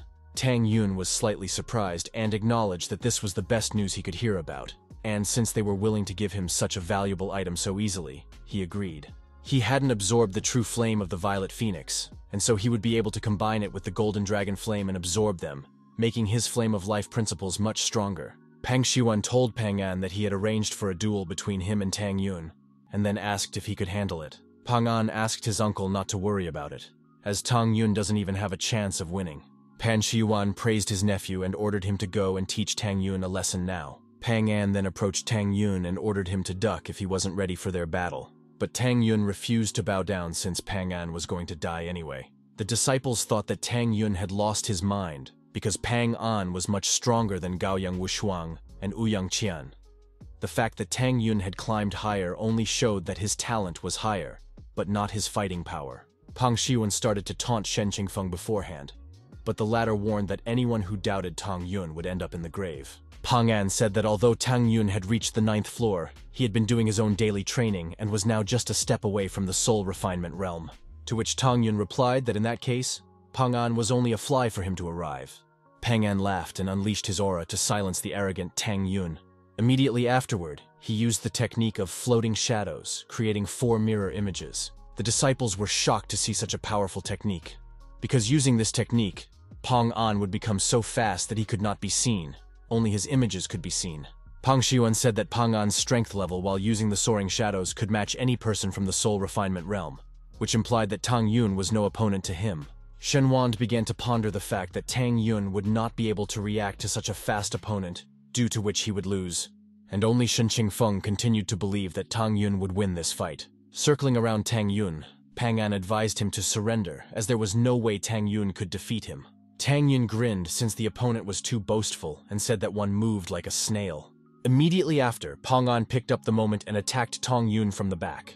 The elders were scared that Tang Yun might die and tried to warn him of the attack, and Pang Shiyuan on the other hand scoffed as it was already too late, and victory would be his. Just as suddenly Tang Yun used the time-slowing talisman, because of which all of Pan An's speed images were dispelled. Pang An himself couldn't understand why he had slowed down so much, but Tang Yun explained that it was all because of him, as he had slowed down the time around him, and now the speed that Pang An was so proud of had become nothing. Pang An simply couldn't understand it, and wanted to know how such a thing was even possible, but Tang Yun explained to Pang An that he had lost immediately after striking him. Flopping down on the ground, Pang An struggled to say that he couldn't lose. Tang Yun apologized and said that he had won. As soon as the fight was over, Pang Shiyuan immediately rushed to his dying nephew, and Shen Wand and Shen Qingfeng started praising Tang Yun for doing the impossible for his level. The disciples were dumbfounded that Tang Yun had won, for this meant that he was now the third strongest in their division, and this was despite being only at the 8th level of soul cultivation. Tang Yun approached Shen Qingfeng and thanked him for never ceasing to believe in him, after which Shen Qingfeng praised him for the work he had done. Shen Qingfeng asked Pang Shiyuan where his reward was, and the latter was forced to accept his defeat, immediately after which Pang Shiyuan extended a flame to Shen Qingfeng. Shen Qingfeng threw the flame to Tang Yun and said that the latter had done more to receive it. Pang Shiyuan said that he was a man of his word and asked Tang Yun to tell him what he needed and that he would give it to him if he had it.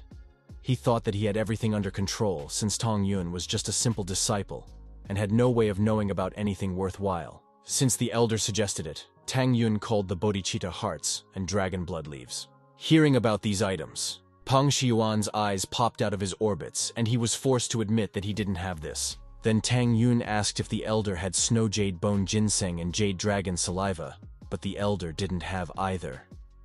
Tang Yun continued asking, naming 9 colored lotuses and iridescent moon orchid cores, and then the elder bowed his head and said that this too was passing by. Tang Yun asked the elder why he says to ask what he wants if Pang Shiyuan doesn't have it.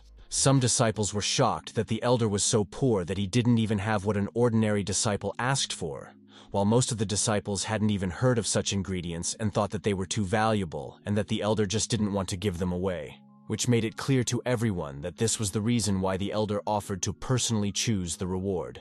Because of all this gossip, the elder became angry and told Tang Yun that all these items were too expensive and that even the elders of the immortal sect didn't have anything like this. He couldn't understand how an ordinary disciple could know about such things, and suspected that Shen Qingfeng was behind it. Since the elder was so poor, Tang Yun suggested that he compromise and apologize to Shen Qingfeng in front of everyone. The elder was stunned by such a thing and tried to object, but Tang Yun asked why the man kept resisting. After all, it was the easiest thing to do, and since it had gotten this far then. Suddenly the elder shouted that he was willing to do it, and bowing before Shen Qingfeng, he asked for forgiveness since the blame for what had happened lay entirely on him, and that he hoped to earn forgiveness. Rubbing his beard, Shen Qingfeng said that since the latter had apologized, he would not be so petty. Immediately afterward, he turned around and shouted out to Tang Yun that he remembered everything, and that he didn't have long left. The disciples were slightly stunned by what they saw, but they were still discussing how Tang Yun had made the elder apologize by showing a good side of himself. But because of this, Tang Yun is in the crosshairs of many people, and his future would not be easy. Shen Qingfeng told Tang Yun that they had to go, and that he would take him to the head since Tang Yun had reached the 9th floor and would definitely be rewarded for it. As they approached the great hall of the alchemy division, Shen Qingfeng and Tang Yun heard the angry head shout. Shen Qingfeng asked what was going on, to which the disciple replied that the head was trying to create a recovery pill, but all her attempts were even. Shen Qingfeng realized that since Shen Subin wasn't in the mood, this wasn't the best time to meet, and so he told Tang Yun that it was better for him to leave, and he would definitely bring Tang Yun to her afterwards. Tang Yun agreed with the deacon, while thinking that without his help, the disciple wouldn't be able to handle the pill. Shen Subing tried to prepare the pill, but black smoke was coming out of the cauldron. As soon as Shen Qingfeng walked in, she admitted that she had messed up, and that it was hard to count how many times something like this had happened.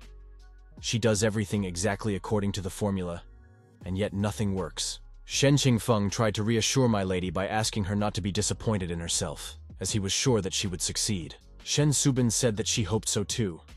She thought about having the master by her side, for he would definitely help her with this. As suddenly a familiar voice could be heard behind her. He said that in alchemy you can't follow exactly as written, and that if she kept doing that, she wouldn't succeed. Seeing the stranger, Shen Qingfeng immediately covered his head and asked the stranger who he was and what he was doing here, and Shen Subing was happy to see the master. Hearing her, Shen Qingfeng was shocked that it was the master of her chapter. Tang Yun asked Subin if she had forgotten the conditions under which he would be her teacher. Immediately after, she covered her mouth fearfully as she had forgotten that the master had asked her not to call him that in front of strangers. Afterward, she admitted that she was very sorry about what had happened, because she had gotten too excited about his appearance and forgot about it. Tang Yun stroked Subin and said that it was fine since Qingfeng was not among the outsiders. Seeing someone stroking his milady, Shen Qingfeng's eyes almost flew out of his orbits while Subin admired the master. After which, Shen Qingfeng asked her who this person was. So Subin smilingly introduced him to this man who was her master. She told him that the master's alchemy skills knew no bounds, and that he was the one who had given her the formula she used to create the soul restoration pill. After listening to Subin, Shen Qingfeng apologized to the master for being so rude and asked what sect he was from, what mountain he was located on, and who his teacher was.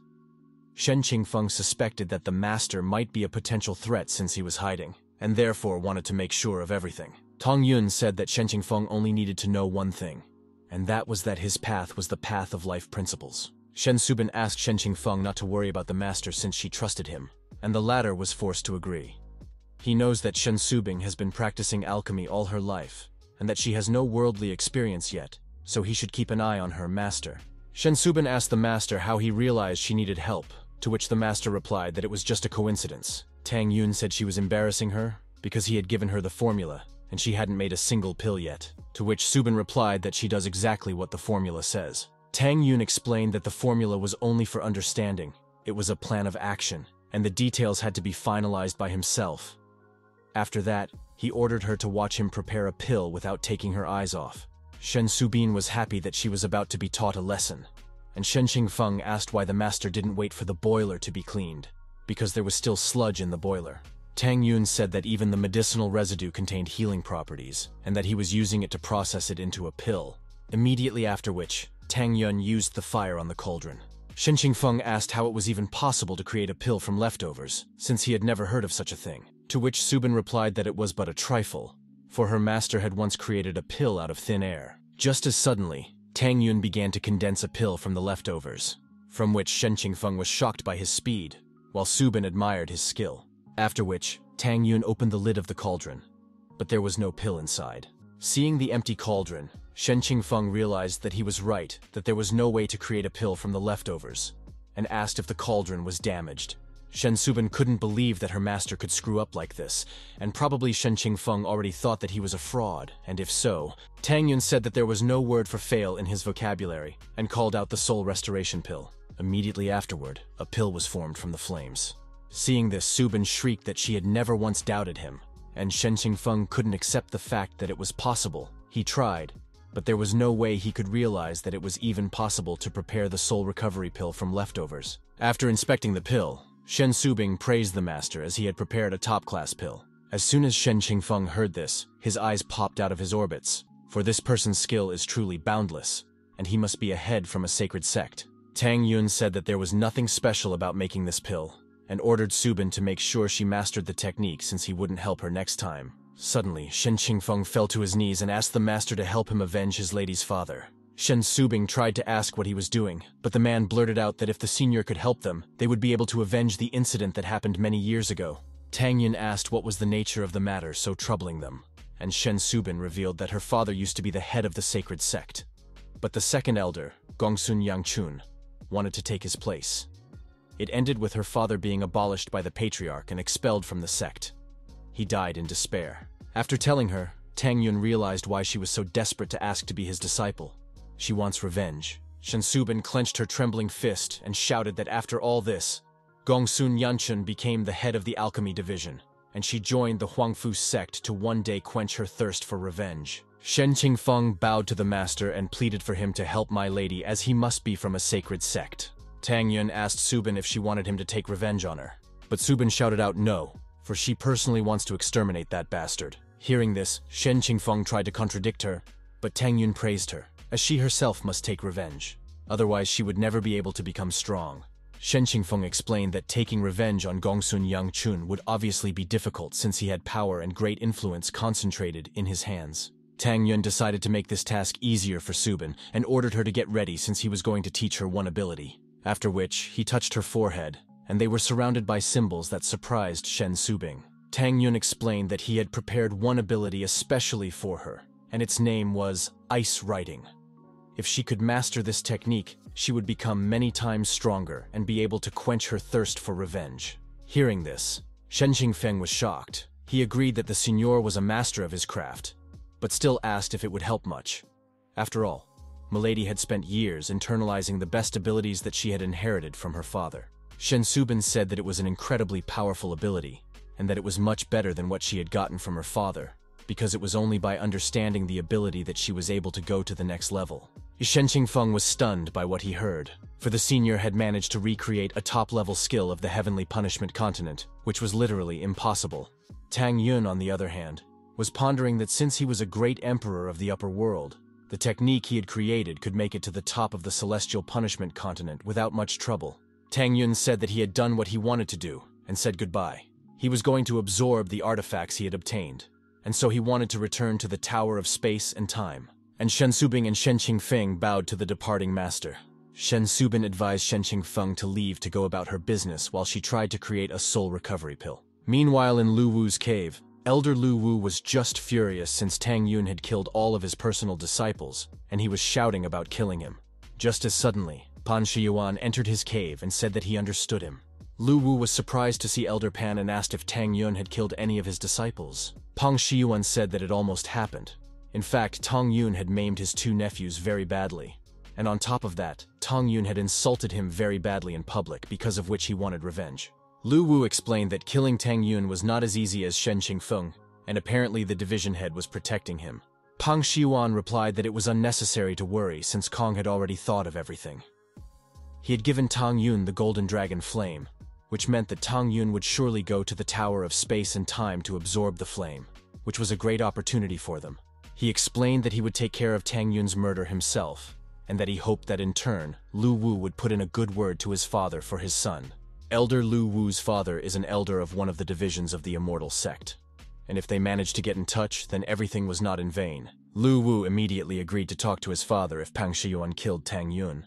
On the night of the same day, Pang Shiyuan asked his disciple if he was sure that Tang Yun had seen Tang Yun enter that tower, and the latter told him that he had no doubts since he had personally seen it, after which he handed the elder a token to enter the tower.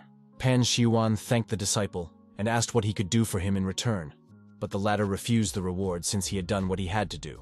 Pang Shiyuan said that he had thought of a way to thank his disciple and poked his finger into his forehead. At the last gasp, the student asked why he was killed, but Pang Shiyuan said that one was a fool, for he couldn't be sure that the disciple wouldn't tell anyone about it. Meanwhile, Tang Yun meditated in the tower and reflected on the fact that after absorbing all the artifacts, his strength had increased significantly, pushing him closer to killing Lu Wu and the others. The only problem is that his victims are the elders of the inner sect, and if he kills them not covertly, he will be thrown out of here.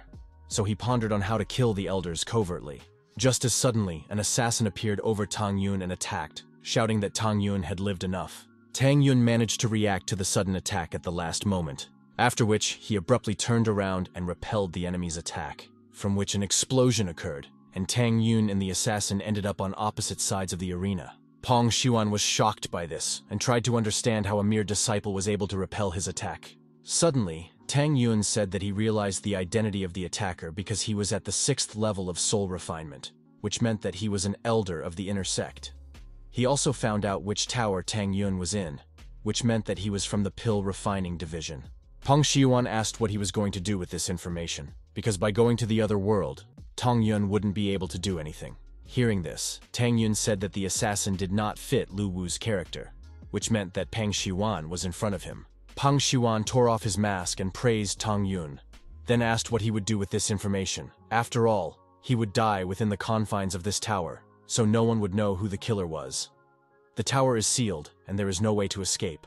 Tang Yun smirked as just a moment ago, he was contemplating on how to do it secretly, and fate itself had given him this chance.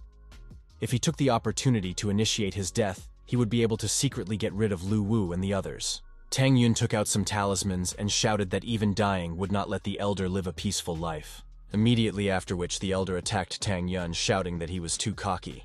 But Tang Yun shouted that he would only die if he took Pang Shiyuan with him, after which he cast the talismans of Heavenly Hurricane, Spatial Destruction, and Silent Death, which projected a massive explosion that wiped out the Tower of Space and Time. Trying to protect himself from the explosion, Pang Shiyuan tried to understand how a mere disciple could have such strong talismans, as he had to use all of his spiritual power to protect himself. The disciples panicked as there was a sudden explosion, and most importantly it happened in the 678 tower where Tang Yun was training, which meant that he was dead. Standing on the ruins of the tower, Pang Shiyuan was shocked that he was one step away from losing. But the main thing was that Tang Yun was probably dead, which meant he had accomplished his mission. Looking at the flying elder's back, Tang Yun smirked as he believed in his death, which meant his plan had worked. A few moments later, a panicked Shen Wand and Shen Qingfeng rushed into the arena. Immediately after, a disciple reported that the tower where Tang Yun was training exploded for unknown reasons, and due to the force of the explosion, Tang Yun probably died. Upon hearing this, Shen Qingfeng was stunned. Shen Wan shouted out that the towers didn't explode by themselves, and that there was obviously something wrong here. This indicates that there was an assassin here, and he was probably from the Pill Creation Division. Tears sprang from Shen Qingfeng's eyes, and with a clenched fist, he shouted that he would ask the head to personally look into the matter, and no matter who killed Tang Yun, the murderer would not be able to escape punishment. The next day, all the elders gathered in the main hall of the Pill Creation Division. Only Pang Xiaoyan was absent. Bingqing asked where he was. Lu Wu replied that Elder Pan had gone to the Immortal Sect to see his son and had not yet returned. He was disappointed in Elder Pan's mediocrity as he had made too much noise trying to kill Tang Yun, causing Elder Pan to go into hiding for a while as Lu Wu himself could be suspected. Bingqing said that in that case, they wouldn't wait for him, and said that last night, the tower where Tang Yun was practicing exploded abruptly, and his corpse was never found. After personally investigating, she was able to find traces of the battle, and apparently, the killer knew which tower Tang Yun was training in, and since he was able to blow up the tower, the killer was at the soul refinement level. The elders were stunned that a mere disciple who had conquered the 9th floor had been killed, as it was a pity to lose such a talent, and besides, no one would have thought that they could have such evil people. Bingqing shouted that the murderer had committed the unpardonable sin, so she ordered all the elders to unite and investigate together. Those who refuse will be treated as accomplices to the crime. Tang Yun's tombstone was placed in the backyard of Lingshan Garden, and the common disciples wept over his death. Dan Yu wanted to know why Tang Yun had to die. He cried out about how unfair the world was for taking away such a good man. A person appeared behind the disciples and said that he was sorry since Tang Yun died too easily. Pang He said that he had yet to settle scores with Tang Yun. The simple disciples asked Pang He how he dared to say such a thing, and ordered Pang He and his men to leave the place, as they were not welcome here. But Dan Yu asked his fellow students to calm down, and asked Pang He what he was forgetting here. Pang He said that he had heard that Tang Yun had died, so he had come to pay his respects. Immediately afterward, he ordered his boys to act, and they rushed to desecrate the grave of a pathetic mere student. After that, one of Pang He's men destroyed Tang Yun's tombstone. Seeing this, Dan Yu swore that he would fight them until he was unconscious, and the ordinary disciples attacked Pang He and his men. Pang He chuckled at the fact that a bunch of pathetic ordinary disciples dared to go against his will, and ordered them to be dealt with. After which, his underlings started beating up ordinary disciples, mocking how pathetic they were without Tang Yun. Pang He set fire to the remains of Tang Yun's tombstone, and said that no matter how strong Tang Yun was, he was still just trash, and if the others decided to become strong, they would face an equally insignificant death. Seeing what Pang He was doing, Dan Yu promised out of his last strength that he wouldn't just get away with it. Pang He's underlings laughed at the words of the lowlifes, and Pang He ordered them not to erect Tang Yun's tombstone again, or else next time, it wouldn't just be him who would be broken. All this time, Tang Yun had been watching the fight from behind a tree. He decided that he had to deal with Pang He first. Late at night on Mat Pan, Pang He laughed at the fact that Tang Yun had finally died, and revealed that he and his subordinates had destroyed his grave today. Pang An praised his brother for what he had done, but added that if he were him, he would also piss on the grave. Just as suddenly, a stranger appeared behind Pang He's back, who praised Pang An's idea and said that he would use it on them. Pang An and Pang He were shocked that someone had managed to sneak up on them and ordered him to identify himself, to which Tang Yun replied that he was their death and swung his fist. Pang An was angered by the stranger's insolence and decided to test what the stranger could do. But Tang Yun repelled the enemy's attack, sending him into the opposite wall of the cave. With a shake of his hand, Tang Yun said that one was weaker than he thought, and Pang He was shocked that his brother had been put down in one blow and asked how it was even possible. Pang An asked the stranger what the stranger had against him and his brother. Tang Yun then decided to reveal himself and took off his mask to let the brothers know who would be responsible for their deaths. Seeing his face, the brothers cried out as they all thought that Tang Yun was dead. Tang Yun revealed that Elder Pan had tried to kill him, but the latter couldn't even think of Tang Yun faking his death, with the help of which Tang Yun can kill the brothers being out of suspicion. Hearing about it, the brothers agreed that it was indeed tricky. Shivering in fear, Pang An said that their situation could not be envied. Suddenly, Pang He fell to his knees and started begging for mercy. shouting that it was all his uncle's fault, while he himself had nothing to do with the assassination attempt. But Tang Yun refused to spare him as he had seen everything and Pang He was responsible for his own demise. Therefore, he released some soul energy to destroy the Pan brothers, leaving them wondering why they had crossed the path of this monster in the first place. After a moment, the flames dissipated, and not even ashes remained of the Pan brothers. The next in line would be Pan Shiwan and Lu Wu, but the problem was that they were at the soul purification level, so killing them stealthily would be a difficult task. Just as suddenly, light began to emanate from Tang Yun, and Tang Yun realized that the little monkey was about to wake up. After he came out of the canyon, the monkey had fallen into a deep sleep, and he would never have thought that it would wake up at such a good time. After the monkey woke up, Tang Yun would greatly strengthen, and then he would easily be able to deal with those two. Tang Yun was about to leave, but before he did, he wanted to leave Pang Shiyuan a gift. The next morning, Pang Shiyuan had finished recovering, which meant he could no longer worry about the chapter cracking him up. Suddenly, a disciple ran into him, shouting that he had bad news. The disciple said that Pang An and Pang He's soul lanterns went out, causing the elder to be stunned. He couldn't believe that such a thing had happened. The student said he personally went to check and found not a speck of dust, plus the killer had left a message on the wall. Upon hearing this, Pan Shiyuan asked in anger what the message was, and the disciple told him that on the wall it said, "Pan Shiyuan, you are next." Upon hearing this, Pang Shiyuan threw away his disciple and started screaming as his nephews were killed. He swore he would personally kill their killer. Suddenly, Lu Wu walked into his cave and said that he had great news. He said that the immortal sect had taken Shen Subing's bitch, and he could now avoid hiding. But in the next instant, he saw how angry Elder Pan was. Lu Wu felt uneasy as he came with good news, and the elder looks very fierce. Meanwhile, in the garden of Lingshan, Dan Yu asked if anyone had heard the news that the head of their division had been captured by the immortal sect and sentenced to execution for a serious crime, to which one of the disciples replied that they had heard that, and that Deacon Shen was currently thinking about how to save her. Tang Yun happened to overhear their conversation, and he wondered what Subin could have been captured for. Therefore, he immediately rushed to Shen Qingfeng to find out what had happened. Shen Qingfeng was in the main hall of the division at this moment. He knew that only a master could save my lady, but he didn't know where to find him. He tried to think of a way out of this situation as quickly as possible. Suddenly, the master entered the main hall and immediately asked what his disciple had been grabbed for. Seeing him, Shen Qingfeng felt a little calmer, and he began to plead with the master to let him help Subin, as the third elder of the alchemy division from the immortal sect had taken her away. Tang Yun ordered Shen Qingfeng to tell the full story of what had happened.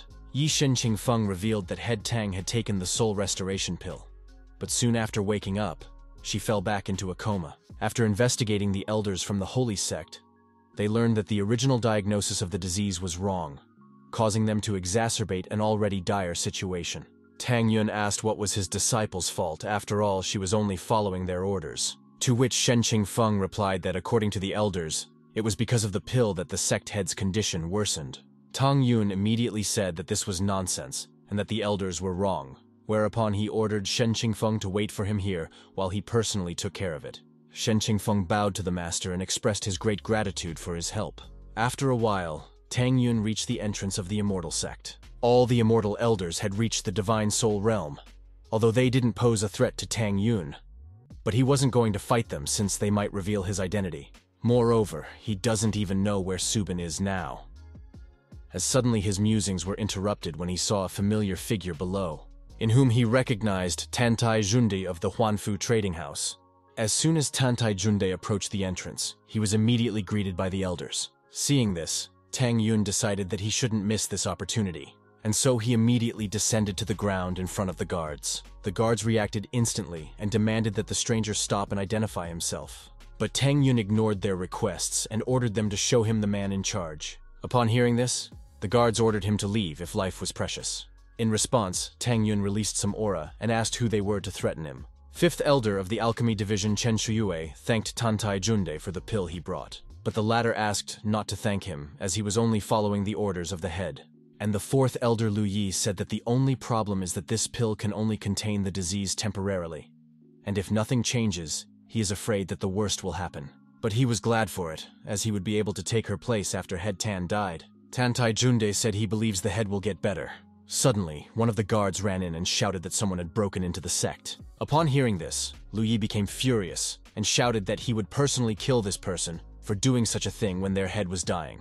Lu Yi walked to the threshold of the main hall and asked the stranger if he was tired of living, to which Tang Yun replied that they were all sick of living since they dared to take his student. Hearing how brazen that one was, Lu Yi shouted that he would teach a lesson on behalf of the immortal sect and began to gather energy. Suddenly, Tantai Junde walked up to them and shrieked that he didn't expect to see him here. Elder Lu Yi was surprised that Deacon Tantai knew this person. Seeing that Tantai Junde was treating this man with respect, the fifth and fourth elder realized that they should do the same. Tantai Junde went up to the master and told the elders that it was this signor who had given him the life-extending pill. Hearing this, Lu Yi panicked as the man in front of him was probably too strong and decided to stay as far away from him as possible. Tang Yun asked if their conflict was now resolved, and Lu Yi apologized that he had overreacted, as he thought a criminal had wandered in. Tantai Junde asked the signor what had checked him out, to which Tang Yun replied that the immortal sect had taken his female disciple, hence he had come to retrieve her. Tantai Junde asked Lu Yi if they could be alone together with the seniors, and the latter immediately allowed, mentioning that he had some unfulfilled business to attend to. Lu Yi wasn't worried about what might happen. He revealed that since Subin's crime had been officially proven by the second elder, only the immortal sect head could release Subin from her shackles, except now she was in a coma. Tang Yun said that there was nothing wrong and that he would have no problem curing her, after which the head would personally release his disciple. Hearing this, Chen Shuyue was shocked, as even a second elder couldn't heal Head Tang. Tang Yun assured them that he would handle the treatment and ordered them to take him to the head while she was still breathing. Watching the others leave, Lu Wu scolded to himself, since if the stranger really could cure the head, he would have prevented him beforehand. Chen Shuyue guided Signor to Tang Xinyan, who was in a coma, and allowed him to begin treatment. Tang Yun gathered the energy on his fingertips and touched the forehead of the chapter, scanning its state.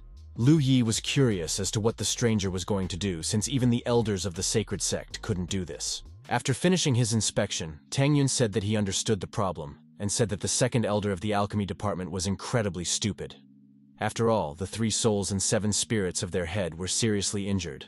But the elder said that only her celestial and central souls were injured. Upon hearing this, Chen Shuyue was stunned at how serious their head's injuries were, and asked if he could help her. And Lu Yi mentally laughed, since with such injuries, only the Almighty would be able to heal the head. Looking at Head Tang, Tang Yun said that he could cure this disease. He didn't doubt it for a moment, since in his previous life, one of his disciples had been more seriously injured, compared to which the Tang head's illness was a mere trifle. Lu Yi asked the signore to be careful with the head, so the second elder said that it was almost impossible to cure the head's illness. One wrong move and she would die. To which Tang Yun replied that the second elder only said so because of his mediocrity, after which he created a flame on his finger and ordered him to watch carefully, after which he touched the forehead of the head of Thane, beginning to heal her. Immediately afterward, Tang Xinyan came out of her coma and asked where she was and what had happened to her. Chen Shuyue with Tantai Junde rejoiced at the recovery of the head. Afterward, Tang Yun told her to help Subin, and the head asked what it all meant. Chen Shuyue leaned into the head's ear and recounted everything that had happened while she was in a coma. After hearing everything, Tang Xinyan stood up and declared that Shen Subin was not involved in any crime, and ordered her to be released from her shackles. Lu Yi was furious because the signor had managed to cure the head, who was in a hopeless situation, thus ruining his plans. Tantai Junde favored Shinner, since his power knew no bounds. The elders of the immortal sect were powerless, but he managed to help the head.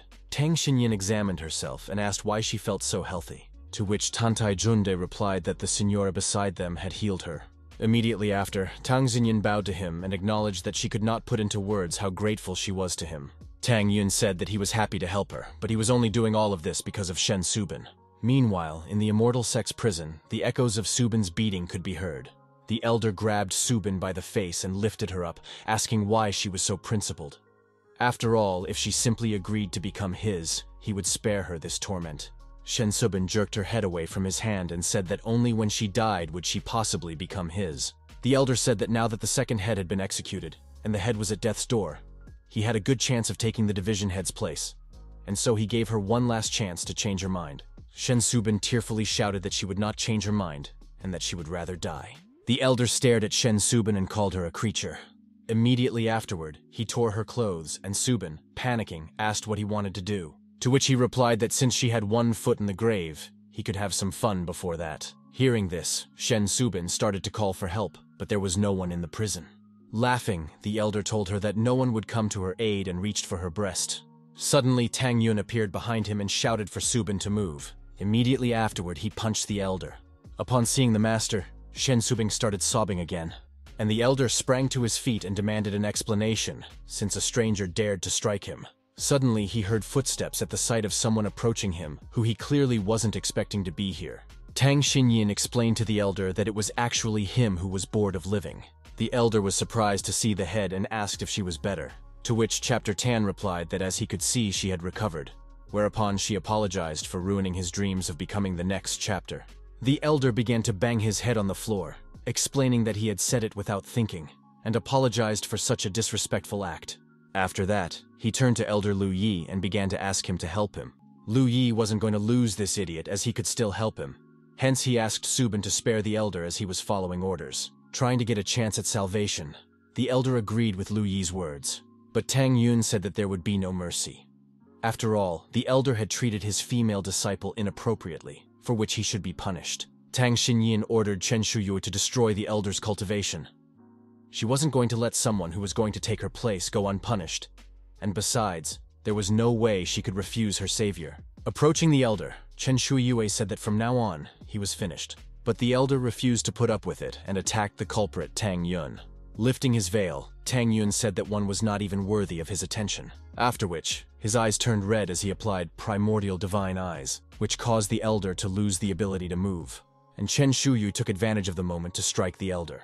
Immediately after which, Tang Yun created a golden sword and slit the elder's throat. In his last moments of life, the elder said he just wanted to live. Tang Xinyan was about to count out Tang Yun for killing the elder, but Tang Yun interrupted her, asking if there would be any problems because of this. After all, he had let the elder die quickly. Under so much pressure, Tang Xinyan was unable to cross Tang Yun. After all, Zhou Wuyun was not much weaker than her, but the person in front of her was only able to kill him with a single blow, causing her to choose to be on guard with him. Tang Yun released Shen Subing from the chains and carried her towards the exit. Subin touched the master and for the first time felt how warm he really was. After a while, Tang Yun brought Subin back to the division and explained to Shen Qingfeng that he had already given her pills with which she would recover in a few days. Hence, he asked Shen Qingfeng to follow her in the meantime as he had unfinished business. Shen Qingfeng was surprised that the master was able to cure Head Tang, kill Zhou Wuyun, and save Madame in such a short period of time. Because of which, he could not help but recognize that the master was even too capable. Walking out of the building, Tang Yun asked Tandai Junde why he was following him. In response, the deacon handed Tang Yun a ring and explained that these were the resources he was talking about. Tang Yun was surprised that the deacon had managed to get all of this in just half a year, but still praised him for his efforts. He was pleased with the deacon's speed, as with these materials, he would be able to greatly improve his weapons and become even stronger. Tang Yun then hid the ring and took out the recipe for the life extension pill. While handing over the recipe, Tang Yun asked the deacon to get him the highest quality firestones if they were available on the market. The deacon thanked Tang Yun and promised to consider the stone proposal. As soon as Tandai Junde left, Tang Yun took out the bag and felt that the monkey was about to wake up. Stepping away from the division, Tang Yun once again took out the bag and ordered the monkey to come out. Suddenly, the monkey started laughing and stood up in a weird pose and shouted that he was living again. Immediately after, Tang Yun slapped the monkey on the head and ordered it to behave normally. Monkey agreed and rubbing his head in pain told him that he had been promoted to the 4th stage of reincarnation, equivalent to the spirit soul realm of human cultivators, after which he asked what he could do for his master. Tang Yun explained that he wanted to kill someone and ordered the monkey to follow his instructions. After a while, Pang Shiyuan was cursing in his cave, since so many days had passed since the murder of Pang An and Pang He, and the bunch of idiots investigating it still hadn't found the killers. Suddenly, 2 people showed up in the elder's cave asking why he was so angry. Pang Shiyuan was surprised since there was something wrong with the person in front of him and he couldn't identify him. Hence, he asked who they were. Tang Yun asked the elder not to worry and explained that he just wanted to ask one question. He asked if Pang Shiyuan had acted alone when he killed Tang Yun a few days ago. Pang Shiyuan drew his sword and asked the stranger what he was carrying and demanded that he stop desecrating his name. Tang Yun said it was ridiculous and took off the veil of his mask, ordering the man to stop pretending and look him in the eyes. Pang Shiyuan was shocked that Tang Yun had survived and said that it couldn't be true. To which Tang Yun replied that such a lowlife couldn't kill him, after which he confessed that he was the one who had killed the elder's nephews. Hearing this, Pang Shiyuan lost control with rage and lunged at Tang Yun. Tang Yun, on the other hand, told the already waiting monkey that he could act. Immediately after, the monkey repelled Elder Pan Shiyuan's attack, but because the elder was too weak, his weapon broke and the monkey's attack damaged him. The monkey asked the elder not to make him laugh, as he couldn't even take one hit, even though he was going to fight the master. Pang Shiyuan asked Tang Yun where he got such a strong spirit animal. After all, Tang Yun is only at the 8th level of soul cultivation. To which Tang Yun replied that he was much stronger than what the elder thought. He then demanded that the elder answer his questions. Pang Shiyuan shouted that he wouldn't say anything. He was afraid to tell the truth because his son was under Lu Yi's care, and if he betrayed Lu Wu now, his son would be in trouble. Tang Yun told the elder that whether the elder wanted to speak or not, it was clearly not up to him. Immediately after which his eyes flashed red. Tang Yun once again asked the elder who was helping him. Unable to hold back, Pang Shiyuan revealed that Lu Wu was helping him. He offered to kill Tang Yun, for which Lu Wu would cover for him and prove his innocence. Tang Yun found this quite interesting and asked where Lu Wu was now, to which the elder replied that Lu Wu had gone to the immortal sect to check on his father, and he would not return for the time being. Tang Yun said that Lu Wu was lucky to survive and dispelled the spell. Immediately afterward, Pang Shiyuan asked Tang Yun what he had done to him, but Tang Yun wasn't going to talk to him, so he killed the elder, saying that he would only get an answer in hell. In his last breath, Pang Shiyuan said that he shouldn't have messed with Tang Yun.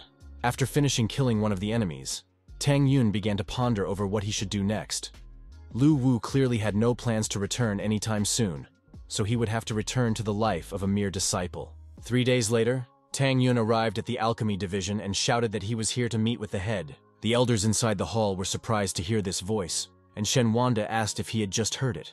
Shen Wand replied that it sounded like Tang Yun's voice, and apparently they had just imagined it, and Shen Subin said that it was unlikely, as it couldn't be heard by 3 people at once.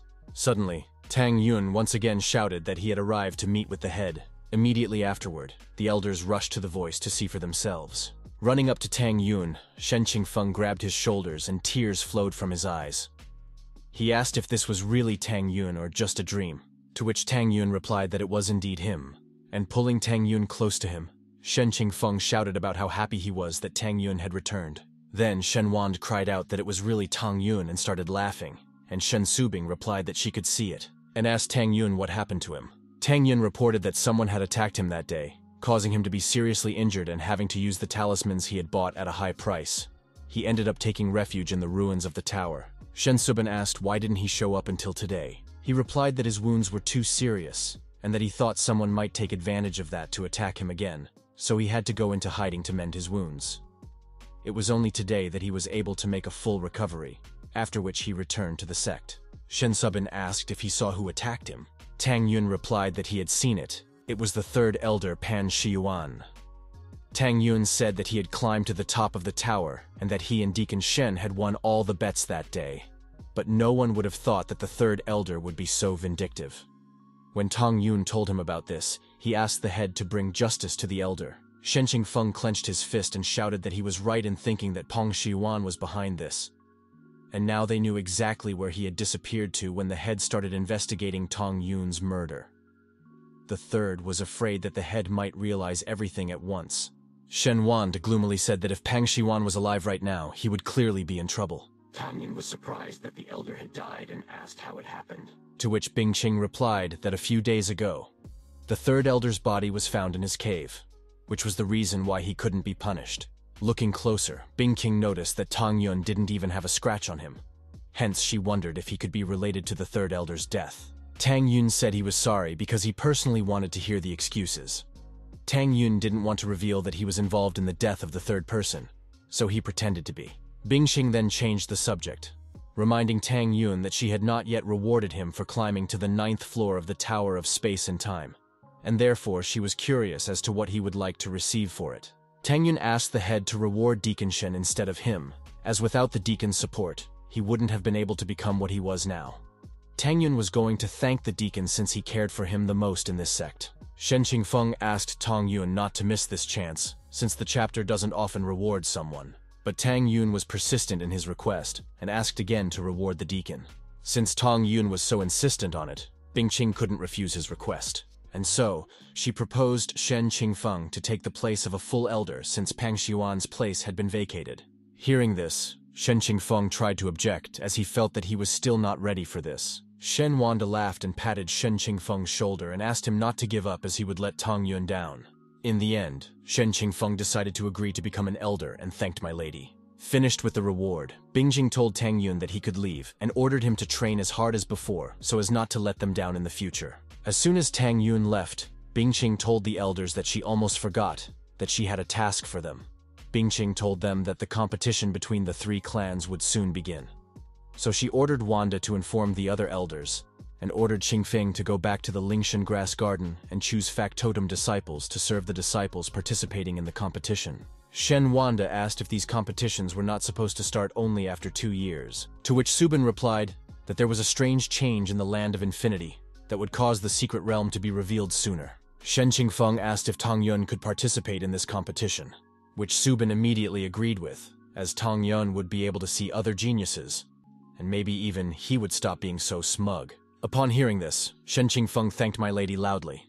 After a while in Lingshan's herb garden, Cao Bin asked Zhongwu Xiao if she really had a meeting here. He wanted to find out, since it was rumored that there was some ordinary disciple quite close to Junwu in this garden. To which Junwu replied that it was none of his business and ordered him to get the hell away from her. Cao Bin had started annoying her while she was still in the weapon division, and he had followed her all the way to the alchemy division. Just as suddenly Danyu noticed that there were guests in their garden, and immediately ran up to them, asking if there was anything he could do to help them. Junwu Xiao explained that she was a close friend of Tong Yun and asked if she could meet him. Upon hearing this, Danyu bowed his head and said that she had unfortunately come too late. After all, Tang Yun had died. Junwu Xiao was shocked by what she heard. She wanted to understand how such a thing could even happen, whereupon she stopped feeling her legs and sputtered and began to sob. Cao Bin was grateful to the Almighty for the help and took advantage of the situation by trying to comfort Junwu. Suddenly, Tang Yun appeared in front of them and immediately greeted Junwu Xiao. Seeing Tang Yun, Danyu was frightened and asked if he was a human or a ghost. Junwu Xiao looked Tang Yun in the eyes and asked if she was dreaming or if it was really him. Tang Yun stroked her and said that it was true him, alive and unharmed. Immediately afterward, Junwu threw herself into his arms and sobbed again. She admitted that she was incredibly scared. Tang Yun stroked Junwu once more and asked her not to worry since he had no plan to die anytime soon. Not intending to endure these courtesies any longer, Cao Bin stomped on the ground and ordered Tang Yun to get his filthy paws off of Junwu. It was only at this moment that Tang Yun noticed the stranger and asked Junwu who it was, to which she replied that it was Cao Bin, a disciple of the 5th elder of the weapon division, and he was also picking on her and pissing her off all the time. Hearing this, Tang Yun became gloomy, whereupon he asked Cao Bin if he was the most enviable groom. Cao Bin called Tang Yun a bastard and asked how dare a mere disciple speak in his presence. He then ordered Tang Yun to bow down and beg for mercy until he decided to finish him off. Tang Yun refused to bow down and said that Cao Bin was clearly not worthy of it. Unwilling to tolerate the pathetic mere disciple any longer, Cao Bin shouted that he would break his arms and legs, right after which he used an endless array of blades. Zhongwu Xiao asked Tang Yun to be careful as Cao Bin is in the top 100 on the list of... But Tang Yun didn't let her finish saying that he had everything under control. Immediately after which, his eyes turned red from using primordial divine eyes. Cao Bin's swords fell to the ground, and Cao Bin himself couldn't understand what was happening to him. And in the next instant, Tang Yun punched the one and ordered him to get the hell out of here. Walking over to the lying Cao Bin, Tang Yun reminded him that not long ago, he wanted to break all of his limbs. Hence he decided to let Cao Bin feel it personally. Tang Yun alternately stepped on Cao Bin's hands and feet, making his bones loudly heard breaking. After becoming a cripple, Cao Bin began to shout incessantly about how much pain he was in. Watching this, Junwu Xiao blushed at the thought that in such a long time, Tang Yun had managed to become so strong. After finishing with Cao Bin, Tang Yun asked Danya to throw away the trash from here, and he immediately agreed. As soon as Danyu distanced himself, Junwu asked Tang Yun if he was afraid of repercussions, since he was still a mere disciple, to which Tang Yun replied that he didn't care since someone in their division could help him with it. Then he asked why she had come. Junwu Xiao explained that once she was in the inner sect, all she did was cultivate, causing her to not be able to find time to check on him. But since she would be going to the Eternal Immortal sect in 2 days, she had come to see him. Tang Yun asked Junwu what she was going to do there. From what he knew, The Eternal Immortal Sect was a sect that had taken over the Land of Eternity by force. Jun Wu explained that the Huangfu clan and the Eternal Immortal Sect had made an agreement that a competition between the three clans would determine the number of disciples that would enter the Endless Lands. Tang Yun recalled what Xiao He had said. The place where their clansmen would fall should be deep in Tianfa Mountain, which people called the Battlefield of the Gods and the Land of Infinity. The Land of Infinity had once been a battleground between his subordinates and the Upper World Army, so he should check this place, since the souls of his subordinates might be left there. Finished with his musings, Tang Yun suggested that Junwoo take a walk, during which he would show her what was here. Half a day later, Tang Yun saw off Junwoo, then craned his neck while complaining that shopping with a girl was much harder than fighting. Just as suddenly, Shen Qingfeng rushed over to him, and immediately asked Tang Yun where he was. Tang Yun explained that a friend had come to visit him, and he familiarized her with the area, after which he asked the elder what he wanted. Rubbing his beard, Shen Qingfeng revealed that they would be traveling to the Eternal Immortal Sect in 2 days, and therefore he wanted Tang Yun to make preparations and meet them at the Bingqing Immortal Mountain. Tang Yun smirked, agreeing with the elder. After all, this opportunity could save him a lot of trouble. The elder ordered Tang Yun not to waste any time and said that he would go to notify the others. As soon as he left, Tang Yun smirked as it was unknown when he would be able to return, which was the perfect opportunity to kill Lu Wu. Lu Wu's cave. Lu Wu sat tiredly on his throne, questioning his disciple about what had happened during his absence. The apprentice said he had news. First news, the third elder died in his own cave. Upon hearing this, Lu Wu angrily asked how the man died and who was behind it. Barely suppressing a shiver, the disciple said that the killer had not been found yet. And the second news, Tang Yun, who was thought to be dead, suddenly came back to life. Lu Wu was shocked at what he heard. He wanted to know how such a thing was possible. Right after that, he ran away. It was the worst, because there was a possibility that the third elder had died at the hands of the head, which meant that she was able to find out about their alliance. It was a possibility that the head had killed the elder secretly, so he should rush to his father as soon as possible. Lu Wu shouted to the disciple that he had a very important matter, and asked him to tell him that he did not know where Lu Wu was, immediately after which he flew out of the cave. At this moment, Tang Yun was making his way to Lu Wu's cave when suddenly the latter started running away. Tang Yun assumed that Lu Wu had managed to find out something about the third person's death, so he must send Lu Wu to the third person. After a while, Lu Wu continued to run away, thinking that the head might come to him at any moment, after which he would give chase. Suddenly someone's silhouette got in his way. Lu Wu was angered by this and demanded that he identify himself. In response, however, Tang Yun greeted the elder by calling him a bastard. Lu Wu asked Tang Yun what he was doing here, to which Tang Yun replied that he was going to kill Lu Wu and unleashed his aura. Lu Wu immediately said that Tang Yun would not overpower him, and looking around, he ordered the second person to come out, suspecting that it was Shen Subing or Shen Qingfeng. He was certain that Tang Yun must have someone to help him. Tang Yun called the elder an idiot, and explained that it was just the two of them here, as he didn't need help to kill someone like him. Lu Wu asked if he was really stupid enough to believe it and scanned the surroundings. But in the end, he was surprised to find that there wasn't a soul within a 100-mile radius. Tang Yun asked the elder if he had found something, because he immediately admitted that he had come here by himself, but the elder still couldn't understand it. After which, Tang Yun suggested that the elder change his name to Debil Lu. After seeing everything in person, Lu Wu began to laugh at Tang Yun's foolishness, as he was overjoyed at so easily killing someone he hated so much. Tang Yun asked the elder if he could kill him. After all, only one of them would die today, and it was clearly not an ordinary disciple. Lu Wu released his aura, and explained that as a 6th elder he was easily unable to lose to a mere disciple of the 8th level of soul cultivation, and killing such a person was not a big deal. Tang Yun chuckled, and suggested that he attack first. Lu Wu was angry at Tang Yun's arrogance, and shouted that the road to hell had already been paved for him.